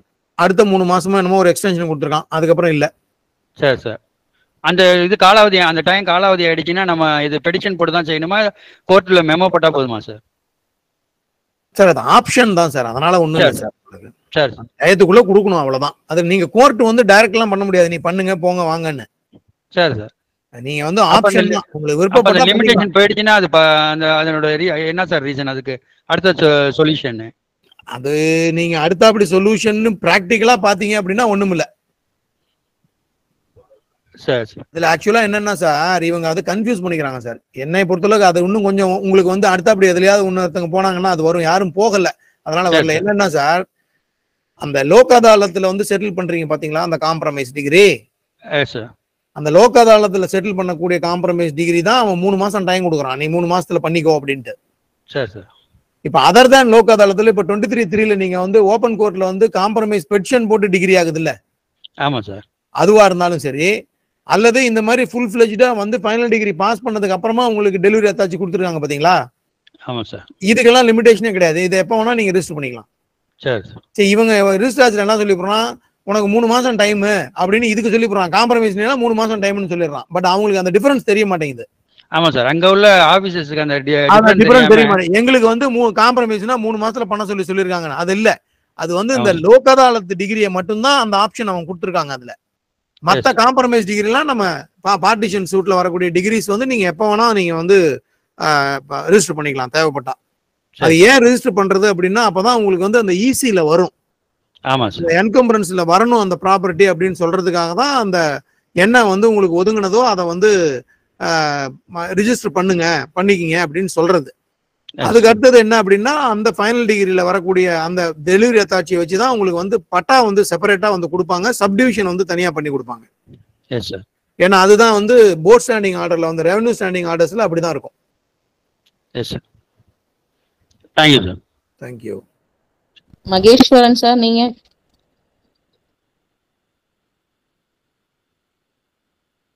மகேஸ்வரன் சார். ஹலோ, வணக்கம் சார். வணக்கம் சார். வணக்கம் சார். இந்த ப்ரிலிமினரி டிகிரி பாஸ் ஆன பிறகுங்க ஃபைனல் டிகிரி பெண்டிங் இருக்கிற டைம்ல வந்து ஒரு இறந்துட்டாரு இல்ல, அதோட கான்சிக்வன்சஸ் எப்படி வருங்க? அவருக்கு வந்து லீகல் காஸ்ட் எப்படி அன்மேரிட் பர்சனா இருந்தாருன்னா அடிஷனல் ஷேர் வந்து எக்ஸிஸ்டிங் ஷேரர்ஸ்க்கு வந்து ஷேர் வந்து கூடுங்க. அது வந்து நம்ம எப்படி இது பண்ணுவோம்? நீங்க வந்து ஒரு அடிஷனல் பிரிலிமினரி பாஸ் பண்ண சொல்லி நீங்க வந்து ஒரு பெட்டிஷன் போடணும். பார்ட்டிஷன் சூட்டை பொறுத்த அளவுக்கு there can be any number of preliminary degrees but there should be only one final degree. Okay okay okay. ஏன்னா ஷேர் அட்ஜஸ்ட்மெண்ட் வந்து நீங்க வந்து இப்ப அந்த ஷேரை நீங்க அட்ஜஸ்ட் பண்ணாம ஃபைனல் டிகிரியில வந்து கமிஷனர் போனாரு அப்படின்னு சொன்னால் என்ன பிரிலிமினரி டிகிரியோ அந்த டிகிரியில இருக்கிற ஷேர் தான் அவர் பிரிப்பார். அதனாலதான் அந்த மாதிரி இறந்துட்டாங்க, அவங்களுக்கு எல்ஆர்எஸ் இல்லை அப்படின்னா ஷேர் எக்ஸிஸ்டிங் ஷேரர்ஸ்க்கு வந்து கூடுது அப்படின்னு சொல்லும் போது you have to file an application under 151 CPC inviting the court attention by submitting these records before the court to pass an additional preliminary degree.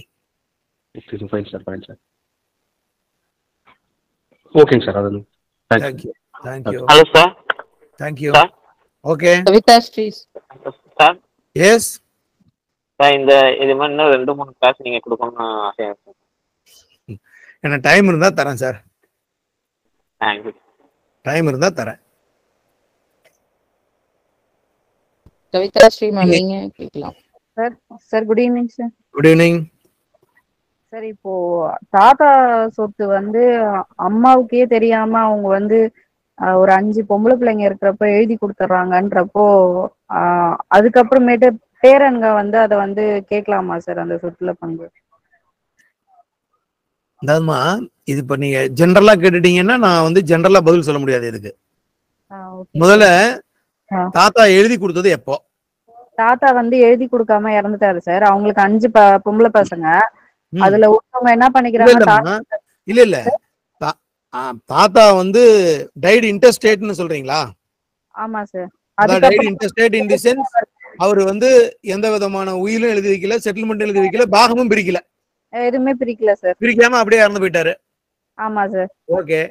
அதுக்கப்புறமேட்டு இவங்க அந்த 5 பொண்ணு இருக்கு, ஒருத்தவங்க என்ன பண்றாங்க, மத்தவங்கள்ட்ட வந்து எதுவுமே சொல்லாம எழுதி வாங்கிக்கிறாங்க ரிலீஸா. அது 4 பேர்கிட்ட இருந்தா ஆமா சார். அது வந்து பேரனுங்க கொஞ்சம் வளர்ந்து வந்ததுக்கு அப்புறம் தான் இந்த மாதிரி வந்து ஏமாத்தி எழுதி வாங்கிட்டாங்க அப்படின்றப்போ பேரன் வந்து அதுல வந்து ரைட் கேட்கலாமா சார்? அதாவதுமா யாருக்குரிய ரைட் இருக்கோ இப்ப அந்த ரைட்டை யாரு கேட்கலாம் அப்படின்னு சொன்னால் பேரன் இன் தி சென்ஸ் நீங்க வந்து இப்போ 5 பேர்ல ஒரு சிஸ்டர் ஆமா ஆமா இல்லையா, மத்த 4 சிஸ்டரை ஏமாத்தி ஒரு சிஸ்டர் வந்து எல்லாத்தையும் எழுதி வாங்கிட்டாங்க. ஆமா அதானே சார். உங்களுடைய ஃபேக்ட் அதானே? ஆமா சார். சரி, அந்த எழுதி வாங்கினதுக்கு அப்புறமா 4 சிஸ்டரும் இறந்து போயிடுறாங்களா? இல்ல சார், அவங்க இல்ல இருக்கிறாங்க சார், இருக்கிறாங்கன்னா அவங்களே நடவடிக்கை எடுக்க வேண்டியதானே, அதுக்கு எதுக்கு பேரன் எடுக்கணும்? இல்ல எனக்கு டவுட், அது ரொம்ப நாளா இருந்தது, அதனால கேட்டேன் சார். அவங்களே எடுக்க வேண்டியதானே? அவங்களே எடுத்தா ஏன்னா அவங்க கையெழுத்து போட்டுட்டு வந்துட்டாங்க. ஆனா உங்களுக்கு வந்து என்னன்னா ஒரு பிலீவ் கொடுத்து இந்த மாதிரி நான் எல்லாத்தையும் பாத்துக்கிறேன், நான் எல்லாத்தையும் It has to be decided only at the time of trial after taking evidence. Okay, okay sir. Whether she has been really cheated. அடுத்தபடி வந்து ஏதாவது வந்து trust and confidence. Okay sir. அடுத்தபடி வந்து என்ன சொல்லுவீங்க, அந்த repost confidence with elder sister. So it has to be pleaded and proved. Okay sir. It has to be pleaded and proved and further it has got its own limitation, 3 years from the date of document. When you are a party to a document. Okay sir. When you are a party to a document, whatever be the nomenclature of the document. Okay. If you plead fraud, the document is void. Then there is no limitation. Sir என்னோட question என்னன்னா, அவங்க எழுதிட்டாங்க but அவங்களுக்கே தெரியல. அவங்க பசங்க வளர்ந்து வரும்போது தான், வந்ததுக்கு அப்புறம் தான் இந்த மாதிரி வந்து அவங்க எல்லாமே கரெக்ட் மேடம், கரெக்ட் நீங்க சொல்றது எல்லாமே கரெக்ட். பேரன் நடவடிக்கை எடுக்க முடியாது. Okay okay sir. அவங்க சிஸ்டர் யார் இருக்காங்களோ அவங்க தான் எடுக்க முடியும். Okay sir, okay sir. Thank you sir. Selvin zenith sir, நீங்க கேளுங்க. Hello sir, good evening sir. ஒரு சின்ன டவுட் சார்.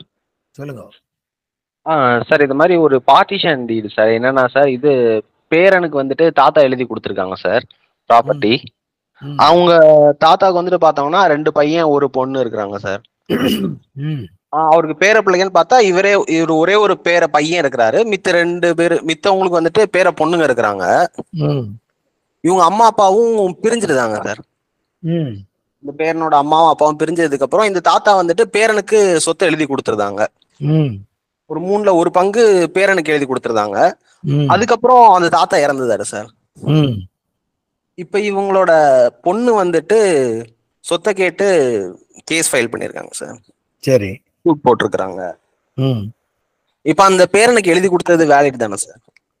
அதாவது சார் அதுல ஒண்ணே ஒண்ணுதான், with the consent of co-partners, a small portion. அதாவது with the consent of co-partner, a small portion is executed by way of settlement or will அப்படின்னு சொன்னால் it can be upheld. Okay sir. இப்போ அப்பா அம்மா பிரிஞ்சிருக்காங்க, இவங்க கூட பேச்சுவார்த்தை இல்லை அப்படிங்கும்போது ஆட்டோமேட்டிக்கா வந்து அவங்களுடைய கன்சென்ட் இருக்கிற மாதிரி தெரியல. பொண்ணு பையன் 2 பேருடைய கன்சென்ட் இருக்கிற மாதிரி தெரியல. Okay sir. இதை வந்து நீங்க ஃபேக்சுவலா தான் முடிவு பண்ணணும். ஏன்னா அந்த செட்டில்மெண்ட் எழுதி கொடுத்து 10 வருஷமோ 15 வருஷமோ ஆகுது. ஓகேங்க சார். அப்படின்னு சொல்லலாம். 10 வருஷமா அந்த செட்டில்மெண்ட் எழுதி கொடுத்துருக்காங்க, அவங்க அப்பாவும் தாத்தாவும் உயிரோட இருந்திருக்காரு, எல்லாமே பண்ணிருக்காங்கன்ற போது registration amounts to notice. Okay sir. Constructive நோட்டீஸ்னு சொல்லுவாங்க. Okay sir. ஸோ ஒன்று கன்ஸ்ட்ரக்டிவ் நோட்டீஸ் இருக்குங்கும்போது நீங்க வந்து அதுக்கு உண்டான நடவடிக்கை எடுக்கணும். Okay sir. ஒன்னு அவருடைய ஷேர் இருக்கு பாத்தீங்களா, அன்டிவைடட் ஷேர். ஆமாங்க சார். அவருடைய அன்டிவைடட் ஷேரை அவர் எழுதி வைக்கலாம். Okay sir. அது ஏன்னா அது வந்து அது நீங்க கொஞ்சம் இன்டர்னிசிக்கா பார்க்கும்போது சார், அதுல வந்து கோபார்சனரியா இருக்கும்போது தான் இந்த சட்டம் with the consent of other கோபார்சனர்ஸ் வந்து நீங்க வாங்கணும்னு. சப்போஸ் ஷேர் டிஃபைன் ஆயிடுச்சுன்னு வச்சுக்கங்களேன், when you have become a tenancy in common வந்ததுன்னா அவர் எழுதி வச்சது செல்லும். அது உங்களுக்கு எப்படி ஃபேக்ட்ஸ் இருக்கோ அதை பொறுத்து தான் அதை முடிவு பண்ண முடியும். ஒரு ஃபிக்ஸட் சேட் ஜாக்கெட் ஃபார்முலாவா இது இப்படிதான் சொல்ல முடியாது. பட் ஜென்ரலா என்னன்னா, ஒரு கோபார்சனரி ப்ராப்பர்ட்டியை ஒரு ஃபாதர் வந்து ஒரு டாக்குமெண்ட் அவர் வந்து எழுதி வைக்கிறாருன்னா இட் ஷுட் பி ஃபர்ஸ்ட் இது என்னன்னா it should be with the consent of other கோபார்சனர்ஸ். And with the consent of other கோபார்சனர்னா எல்லாத்தையும் பண்ண முடியாது. A small portion of a கோபார்சனரி property can be settled in favor of a third party in the sense other grandson or granddaughter with the consent of other co-partners. இதுதான் வந்து சட்டம். But இதுக்கு அப்புறமா அது எப்படி போகுது அப்படிங்கிறது நீங்க ஃபேக்ட்ஸ் வச்சு தான் டிசைட் பண்ணணும். Okay sir, okay sir. Thank you sir, thank you sir, thank you sir. Subbulakshmi ma'am நீங்க கேளுங்க.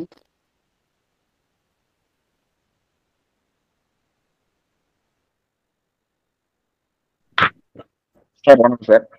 Good evening sir. Good evening sir. ஒரு சின்ன டவுட் சார். சார் அதாவது பார்ட்டிஷன் சூட் போட்டு பிரிமினரி டேரி பாஸ் பண்ணிட்டாங்க. பாஸ் பண்ண பிறகு என்ன சார், அவன் குடும்ப சூழ்நிலை கருதி வந்து அந்த சொத்தை வந்து மூணாம் நபருக்கு வித்துட்டாங்க. ஃபைனல் டிகிரி பாஸ் பண்ண முன்னாடி பிரிமினரி பாஸ் பண்ணி அந்த சொத்தை வித்துட்டாங்க. சரி, அந்த சொத்து வந்து அவங்க செல்லுபடியா வாங்கினவருக்கு மூணாம் நபர் வாங்கினவருக்கு செல்லுபடியாமா சார்? ஆகுமே. ஆகும். ஆனா final degree ப்ரொசீடிங்ஸ்ல he steps into the shoes of the sharer. அவர் சேர்ந்துக்க வேண்டியதுதான். otherwise he can file a final degree. Yes sir. அவங்க இம்ப்ளிமெண்ட் பண்ணி சேர்ந்துக்கலாம் அப்படிதானே சார்? தாராளமா. Yes sir. Thank you sir. Thank you. புலலி ma'am நீங்க கேளுங்க. சார் எனக்கு என்ன ஒரு டவுட்னா சார், இப்போ வந்து ஆக்சுவலாக 1956க்கு அப்புறம் வந்து ஒரு இது சொல்கிறாங்கல்ல சார், அந்த ஆக்ட் தான் கொஞ்சம் எனக்கு கன்ஃபியூஷனாக இருக்குது சார். இப்போ எப்படின்னா ஒருத்தர் வந்து இறந்துடுறாரு சார், அவங்களுக்கு 5 பசங்க சார். அவங்களுக்கு வந்து 3 பொம்பளை பிள்ளைங்க 2 சன் சார். மொத்தம் வந்து 5 பேர். பட் அவர் இறக்கும்போது உயில் எழுதி வச்சிடுறாரு. ஒரு 4 monthsக்கு முன்னாடியே எழுதி வச்சிடுறாரு. இறக்குறது வந்து ஒரு 76 years ஓல்டு பர்சன். அப்போ எழுதி வச்சிடுறாரு சார். என்ன சொல்றாருன்னா, நான் அந்த மாதிரி நான் நல்ல முறையில என்னோட பொண்ணுங்களுக்குலாம் கல்யாணம் பண்ணி கொடுத்துட்டேன், மீதி 2 பேருக்கு வந்து நான் மகன்களுக்கு சொத்தை பிரிச்சிடுறேன் அப்படின்னு. பட் அவருக்கு வந்து ப்ராப்பர்ட்டி எப்படி வருதுன்னா அவங்க அப்பா மூலயமா வருது சார். யாரு உயில் எழுதி வைக்கிறாங்களோ அவங்க வந்து அவங்க அப்பா மூலயமா சொத்து வருது சார். இவரோட செல்ஃப் அக்யூர்டு ப்ராப்பர்ட்டி ஏதோ சும்மா கொஞ்சமா தான் இருக்கு. பட் ஆனா மேஜர் போர்ஷன் வந்து அவங்க அப்பா மூலயமா வருது சார். இப்போ இவங்க வந்து எல்லாம் முடிஞ்சதுக்கு அப்புறம் பொண்ணுங்க வந்து இப்ப என்ன பண்றாங்க, அவங்க அப்பாவும் இறந்துட்டாரு, இதுல மூத்தவரும் இறந்துட்டாரு, அவங்க வாரிசுங்க இருக்காங்க. பட் இப்போ வந்து இவங்களுக்கு எல்லாம் குழந்தைங்க எல்லாம் செட்டில் ஆனதுக்கு அப்புறம் இப்போ வந்து பொண்ணுங்களுக்கும் வாரிசு இது சொத்து உரிமை இருக்குன்னு பண்ணி இவங்க வந்து கேஸ் போடுறாங்க, எனக்கும் ஷேர் வேணும் அப்படின்னு. ஆனா ஆஸ் பர் வில்ல வச்சுக்கிட்டு இவங்க வந்து பார்ட்டிஷனும் பிரிச்சுக்கிட்டாங்க 2 பேருக்குள்ள, அண்ணன் தம்பிக்குள்ள. வில்ல பேஸ் பண்ணி இவங்க 2 பேரும் 2ஆ பாகம் பிரிச்சு 2 பேருமே ஆண்டு அனுபவிச்சுட்டு வராங்க. அது இவங்க எல்லாருக்குமே தெரியும் சார். தெரிஞ்சும் இப்போ வந்து அவங்க என்ன பண்றாங்க, எனக்கு ஷேர் வேணும், பொண்ணுங்களுக்கும் சொத்து இருக்குன்னு சொன்னோன்னே கேக்குறாங்க. இத வந்து நம்ம வில்ல ப்ரூஃப் பண்ணாலே போதும் இல்ல சார்? உங்க வில்லு செல்லாது. வில்லு எப்ப எழுதி வச்சாரு? வில்லு வந்து 1998 இருக்கும் சார். 19 அதாவது மேடம் 29/4/2005 முன்னாடி பார்ட்டிஷன் ரிஜிஸ்டர்டு டீடுல நடந்திருக்கணும். அப்படி இல்லை அப்படின்னா பார்ட்டிஷன் சூட்ல ஃபைனல் டிகிரி பாஸ் ஆயிருக்கணும். அந்த 2 கண்டின்ஜென்சியில மட்டும்தான் பொண்ணுங்க வந்து அப்பா சொத்துல வந்து ஷேர் கேட்க முடியாது. சரி, இவங்க பார்ட்டிஷன் 2 பேரும் பண்ணிக்கிட்டாங்கல்ல சார், வில்ல பேஸ் பண்ணி. அது வந்து 2008ல வில்லே செல்லாதுங்கிறேன். அப்புறம் எப்படி வில்ல பேஸ் பண்ணி நீங்க பண்ண பார்ட்டிஷன் செல்லும்? அவங்க நாலேஜுக்கு வந்துடுது இல்ல சார். வந்துட்டு அவங்க வந்து அமைதியா தான் சார் இருக்காங்க இவ்வளவு நாளும். இருக்கட்டுமே, பூஸ்டர் உங்களால ப்ரூவ் பண்ண முடியுமா? அது ஒண்ணுதான் டிஃபென்ஸ் உங்களுக்கு. பூஸ்டரை ப்ரூவ் பண்ண முடியுமா? பூஸ்டரை ப்ரூவ் பண்ணா உங்களுக்கு டிஃபென்ஸ், இல்லைன்னா நீங்க கொடுத்துதான் ஆகணும். இது சார் உயில ப்ரூஃப் பண்ணலாம்ன்றீங்க? ஊஸ்டர் எனக்கு ஊஸ்டர் 30 வருடம் இல்ல சார், அதுதான் இன்னும் அது முடியல சார். ஒரு 1 இயர் இருக்கு சார். 29 இயர்ஸ் தான் ஆயிருக்கு. ஆமா, 30 வருடம் நீங்க வந்து ஒதுக்கி அந்த சொத்தை தனிப்பட்ட முறையில நீங்க அனுபவிச்சீங்க அப்படின்னு சொன்னால் அவங்களுடைய சொத்தில் அவர்களுடைய உரிமை நசித்து விட்டது அப்படின்னு சட்டம் சொல்லுது. இது பார்ட்டிஷன்ல வரக்கூடிய கோஷேர் இருக்கு. இதுக்கு இடையில அவங்களே ஒத்துக்குறாங்க சார். இவங்க பெரியவங்க இறந்துட்டாங்க இல்லையா சார், அவங்களும் அந்த 3 பொண்ணுங்களும் சேர்ந்து கேஸ் போடுற நோட்டீஸ் விட்ட உடனே நாங்க 2 பேரும் காம்ப்ரமைஸ் பண்ணிக்கிறோம், 30 lakhs கொடுக்குறோம்னு சொல்லி இவங்க ரிலீஸ் டீடு மாதிரி எழுதி பதிவு பண்ணிக்கிறாங்க சார். இவங்க அதுல வந்து இவங்க ஒத்துக்குறாங்க. As per the will பிரகாரமும் partition பிரகாரமும் இவங்க 2 பேரும் தான் ஆண்டு அனுபவிச்சுட்டு வந்தாங்க. அது வந்து உங்களுக்கு வந்து எஸ்டோபிள் வரும்ல சார் நம்ம கேஸ்ல போனாக்கா. மேடம், நீங்க ரிலீஸ் வாங்குறீங்கனால என்ன அர்த்தம்? அவங்களுக்கு ஏதோ வந்து உரிமை இருக்குன்றதால ரிலீஸ் வாங்குறீங்க. அது வந்து அவங்க பெரியவர் பண்ணிக்கிட்டாரு, சின்னவர் மேல இப்ப கேஸ் திரும்பி இருக்கு. பெரியவர் பண்ணாரு, சின்னவர் பண்ணாருலாம் இல்ல. Conduct of the parties as far as the properties are concerned, any one of the co-partner who is interested to get a release deed from one of the co-sharer, what does it amount to? If really you are not having any share, and if really you have been excluded from possession for more than 30 years, what is the purpose of getting a release deed?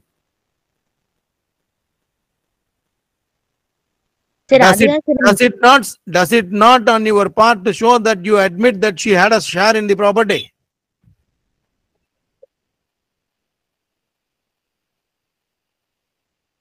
Share இருக்குன்னு சொல்லி தான் sir அவங்க வந்து அதுக்கப்புறம் release கொடுத்து அவங்க அப்படின்னா மத்தவங்களுக்கு உண்டு இல்லன்னு கேக்குறேன் நான். ரிலீஸ் பண்ணவங்களுக்கு கிடையாது, மத்தவங்களுக்கு உண்டு இல்ல. அதே மாதிரி தான் இப்ப இன்னொருத்தவங்க கிட்டயும் கேக்குறாங்க, எனக்கு உண்டு இல்லையா? கொடுக்காதவங்களுக்கு உண்டு இல்லையா ஷேர்? அவங்களா பார்த்து ரிலீஸ் பண்ணாதானே, பண்ணலன்னா நீங்க பங்கு கொடுத்து தான் ஆகணும். சரி சரி சரி, எனக்கு அதான் புரியல. உயில் எழுதி வச்சிட்டார்ல சார், அவர் சாகும் போது இப்ப டெஸ்டமெண்டரி உயில் இருக்கு இல்ல சார், அதனாலதான். The will is valid only to the extent of the share of the father.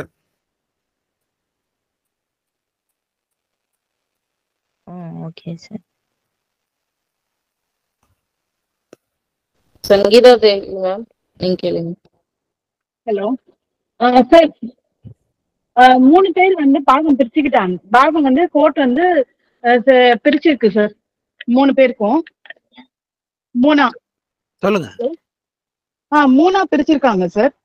அதுல வந்து பாத்வேவும் வருது. 2 பேர் வந்து இன்னொருத்தங்களுக்கு விக்கிறதுக்காக இருக்காங்க அந்த இடத்த.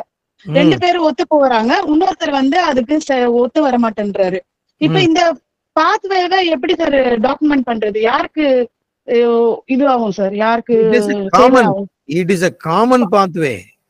When there is a severance of tenements, okay, when there is a severance of tenements, it has become a அந்த pathway அப்படிங்கிறது வந்து severance of tenements வந்தது அப்படின்னா 2 யூஸ். ஒன்னு என்னன்னா, it has become a pathway of necessity. Okay. When it has அப்ப நாங்க விக்கும்போது பாத்வேவும் சேர்த்து வைக்கணுமா? 2 பங்கு, உங்களுக்கு 2 பங்கு இருக்கு அப்படின்னு சொன்னால், எங்களுடைய மேல்புறம் இருக்கக்கூடிய இத்தனை சென்டுக்கு நாங்கள் சென்று வரக்கூடிய இந்த பக்கத்துல இருக்கக்கூடிய இந்த பாத்வேலையும் எங்களுடைய உரிமையான 2 பங்கையும் சேர்த்து விக்கிறோம் அப்படின்னு விக்கணும். Okay sir, okay sir. Thank you sir. Aruna Giri sir, நீங்க கேளுங்க. Sir good evening sir. Good evening. அப்பா அம்மா 2 பேரும் இறந்துறாங்க. அவங்களுக்கு ஜீவனாம்ச சொத்து இருக்குது. அதுல பாத்தீங்கன்னா 3 பிள்ளைங்க இருக்குது. அதுல ஜீவனாம்ச சொத்தை பத்தவங்க பார்ட்டிஷன் கேட்க முடியுமா? இல்ல, ஜீவனாம்ச சொத்துன்னு நீங்க சொல்றது எனக்கு புரியல. வயசான பெரியவங்க 2 பேர் இருக்காங்க சார். சரி. பசங்களுக்கு ஆல்ரெடி பார்ட்டிஷன் கொடுத்துட்டு அவங்க தனிப்பட்ட முறையில இருக்கிறாங்க. வயசான பெரியவங்களுக்கு தனிப்பட்ட ஒரு 40 சென்ட் 50 சென்ட் விட்டுறாங்க. சரி. அவங்க இறந்துடுறாங்க. சரி. வயசான பெரியவங்க இறந்துறாங்க. அவங்க 3 பிள்ளைங்களும் இப்ப வந்து அந்த 50 சென்ட் வந்து எனக்கு பார்ட்டிஷன் வேணும் அப்படின்னு கேக்குறாங்க.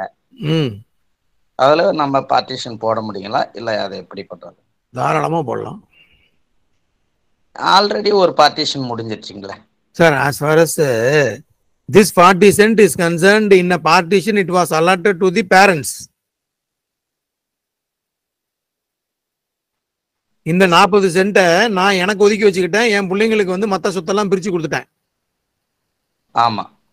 அங்க ஒரு பார்ட்டிஷனுக்கு இதுக்கும் வந்து சம்பந்தமே இல்லை. இப்ப நான் ஒதுக்கி வச்ச சொத்தை பொறுத்த அளவுக்கு நான் எதுவுமே எழுதி வைக்காம இறந்து போயிட்டேன் அப்படின்னு சொன்னால் இது என்னுடைய செப்பரேட் ப்ராப்பர்ட்டி. நீங்க முதல்ல partition பண்ணிக்கிட்டது கோபார்ஷனரி property, joint family property. அந்த ஜாயிண்ட் ஃபேமிலி ப்ராப்பர்ட்டிக்கு நீங்க பாகத்துக்கு வந்து உங்களுக்கு பிரிச்சு கொடுத்தாங்க. இப்ப இந்த ஷேர் ஜாயிண்ட் ஃபேமிலி ப்ராப்பர்ட்டியில பேரண்ட்ஸ் அவங்க ஒதுக்கி வச்சுக்கிட்ட ஷேர் அவங்களுடைய செப்பரேட் ப்ராப்பர்ட்டி. அந்த செப்பரேட் ப்ராப்பர்ட்டியை பொறுத்த அளவுக்கு அவங்க எந்த ஆவணமும் எழுதி வைக்காம இறந்து போயிட்டாங்க அப்படின்னு சொன்னால் ஆட்டோமேட்டிக்கா யாரு ஹேரோ அவங்க எல்லாத்துக்கும் equal share. Okay, thank you sir. Sir 2 ஹவர்ஸ்க்கு மேல எப்படி பார்ட்டிஷன் சூட் எழுதணும் அப்படின்னு சொல்லிட்டு ஜட்ஜ்மெண்ட் எழுதணும்னு சொல்லிட்டு தெளிவா பொறுமையா கேட்ட எல்லா கேள்விக்கும் நீங்க ரொம்ப தெளிவா பதில் சொன்னீங்க சார். உங்களுக்கு எங்க குரூப்பின் சார்பாக நன்றியை தெரிவித்துக் கொள்கிறோம் சார். தொடர்ந்து இது போல வகுப்புகள் உங்களை எடுக்கணும்னு கேட்டுக்கிறோம் sir. Thank you. Thank you sir. Thank you sir. Thank you sir. Thank you. Thank you sir.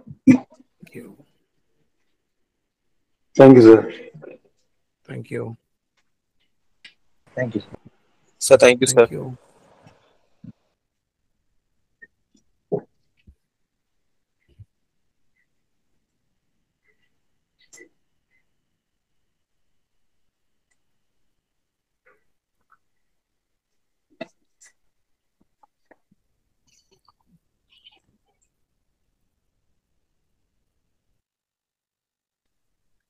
Good evening, sir. Good evening. Sir, ஒரு டவுட் ஒன்று இருக்கு சார். ரிசீவர் அப்பாயிண்ட் பண்றோம் இல்லைங்க சார் பார்ட்டிஷன்ல. அந்த டவுட் ஒன்று கேட்கலாமா சார்? பார்ட்டிஷன்ல அவரோட ஷேர் வந்து சில வருஷமா அவங்க பிரிக்காம பயிரிச்சு அவங்க மெயின்டைன் பண்றாங்க.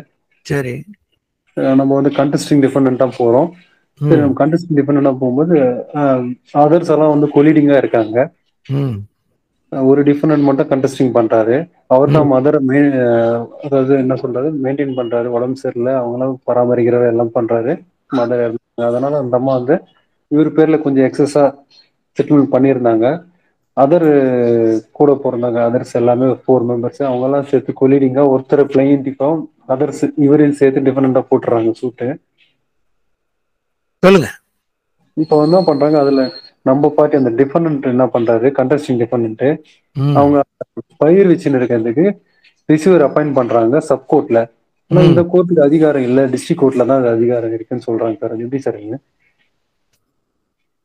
எனக்கே புதுசா இருக்கு சார். அப்படிங்களா சார்? ஆமா, ரிசீவர் எல்லா கோர்ட்டும் அப்பாயிண்ட் பண்ணலாமே.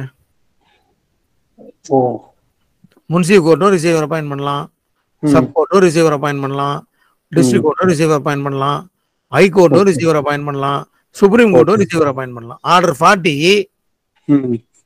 இன்னார் தான் அப்பாயிண்ட் பண்ணணும்னு இருக்காங்க. அது இல்ல சார், அது மாதிரி அதாவது இந்த பிளைண்டிஃப் சைடு அட்வொகேட் அந்த மாதிரி சொன்னதால கோர்ட்ல அது டிஸ்மிஸ் ஆன மாதிரி பண்ணிட்டாங்க சார். சரி, எனக்கு தெரியல. அதுக்கப்புறம் நம்ம சேஞ்ச் ஆஃப் வக்காலத்து கொடுத்துட்டோம். அந்த ஸ்டேஜ் வரையும் நாங்க ஃபாலோ பண்ணிருந்தோம். அதனால அது அந்த டவுட் கிளியர் பண்ணலாம்னு சொல்லுங்க சார் கேட்டேன். இல்ல சார், எனக்கு தெரிஞ்ச சட்டத்து வரைக்கும் அந்த மாதிரி இல்ல சார். அதாவது ரிசீவர் அப்பாயிண்ட் பண்ண வேண்டிய ஃபேக்ட்ஸ் வேற சார்.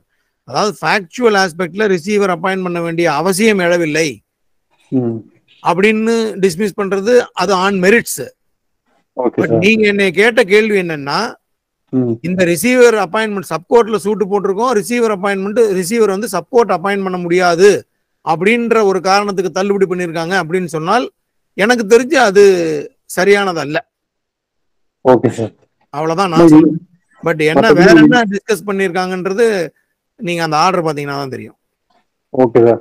அதர்வைஸ் எல்லா கோர்ட்டுக்கும் அதிகாரம் இருக்கு, ரிசீவர் அப்பாயிண்ட் பண்றதுக்கு அதிகாரம் எல்லா கோர்ட்டுக்கும் இருக்கு. அப்படிதான் எல்லா கோர்ட்டுக்கும் இருக்கு சார், எல்லா கோர்ட்டுக்கும் இருக்கு சார். அதுல ரிசீவர் அப்பாயிண்ட் பண்றதுக்கு உண்டான ஒரு அந்த வழக்கினுடைய பொருண்மை வந்து ரிசீவர் அப்பாயிண்ட் பண்ணக்கூடிய ஒரு இது இருக்கு. அப்படி ஒண்ணும் இல்ல சார். இப்போ ஒரு தியேட்டர் இருக்கு, சினிமா தியேட்டர் இருக்கு சார்.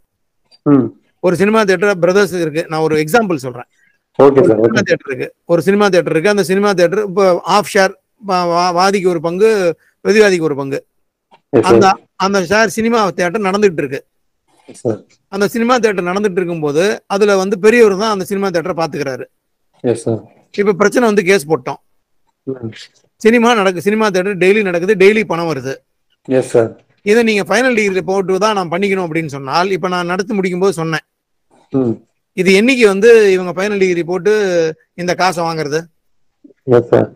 இந்த மாதிரி ஒரு சூழ்நிலையில நீங்க ரிசீவர் அப்பாயிண்ட் பண்ணி தியேட்டரை நானே நடத்திக்கிறேன், ஆவரேஜா எனக்கு மாசத்துக்கு இவ்வளவு ரூபா வருது, நான் தியேட்டரை நான் நடத்திக்கிறேன், கேஸ் முடிகிற வரைக்கும் இவ்வளவு பணத்தை நான் கோர்ட்ல கட்டிடுறேன் அப்படின்னு சொல்லலாம்.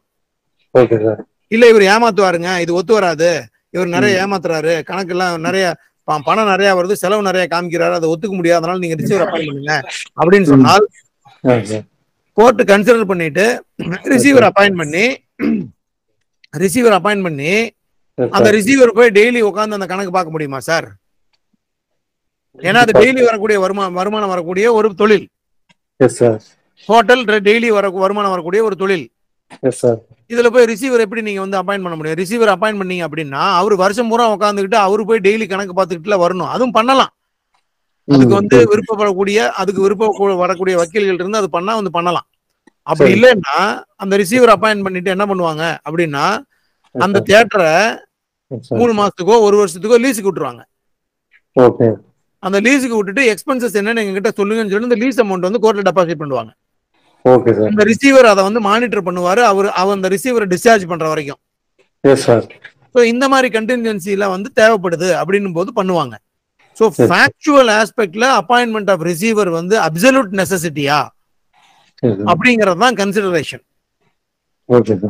ஸோ அந்த மாதிரி இருக்கக்கூடிய இதுல தான் வந்து பார்ப்பாங்களே தவிர எனக்கு தெரிஞ்சு இந்த கோர்ட்டுக்கு இருக்கு அந்த கோர்ட்டுக்கு இருக்குன்ற மாதிரி எனக்கு தெரியல சார், எனக்கு தெரியல. Okay sir. Okay sir. Okay, thank you sir.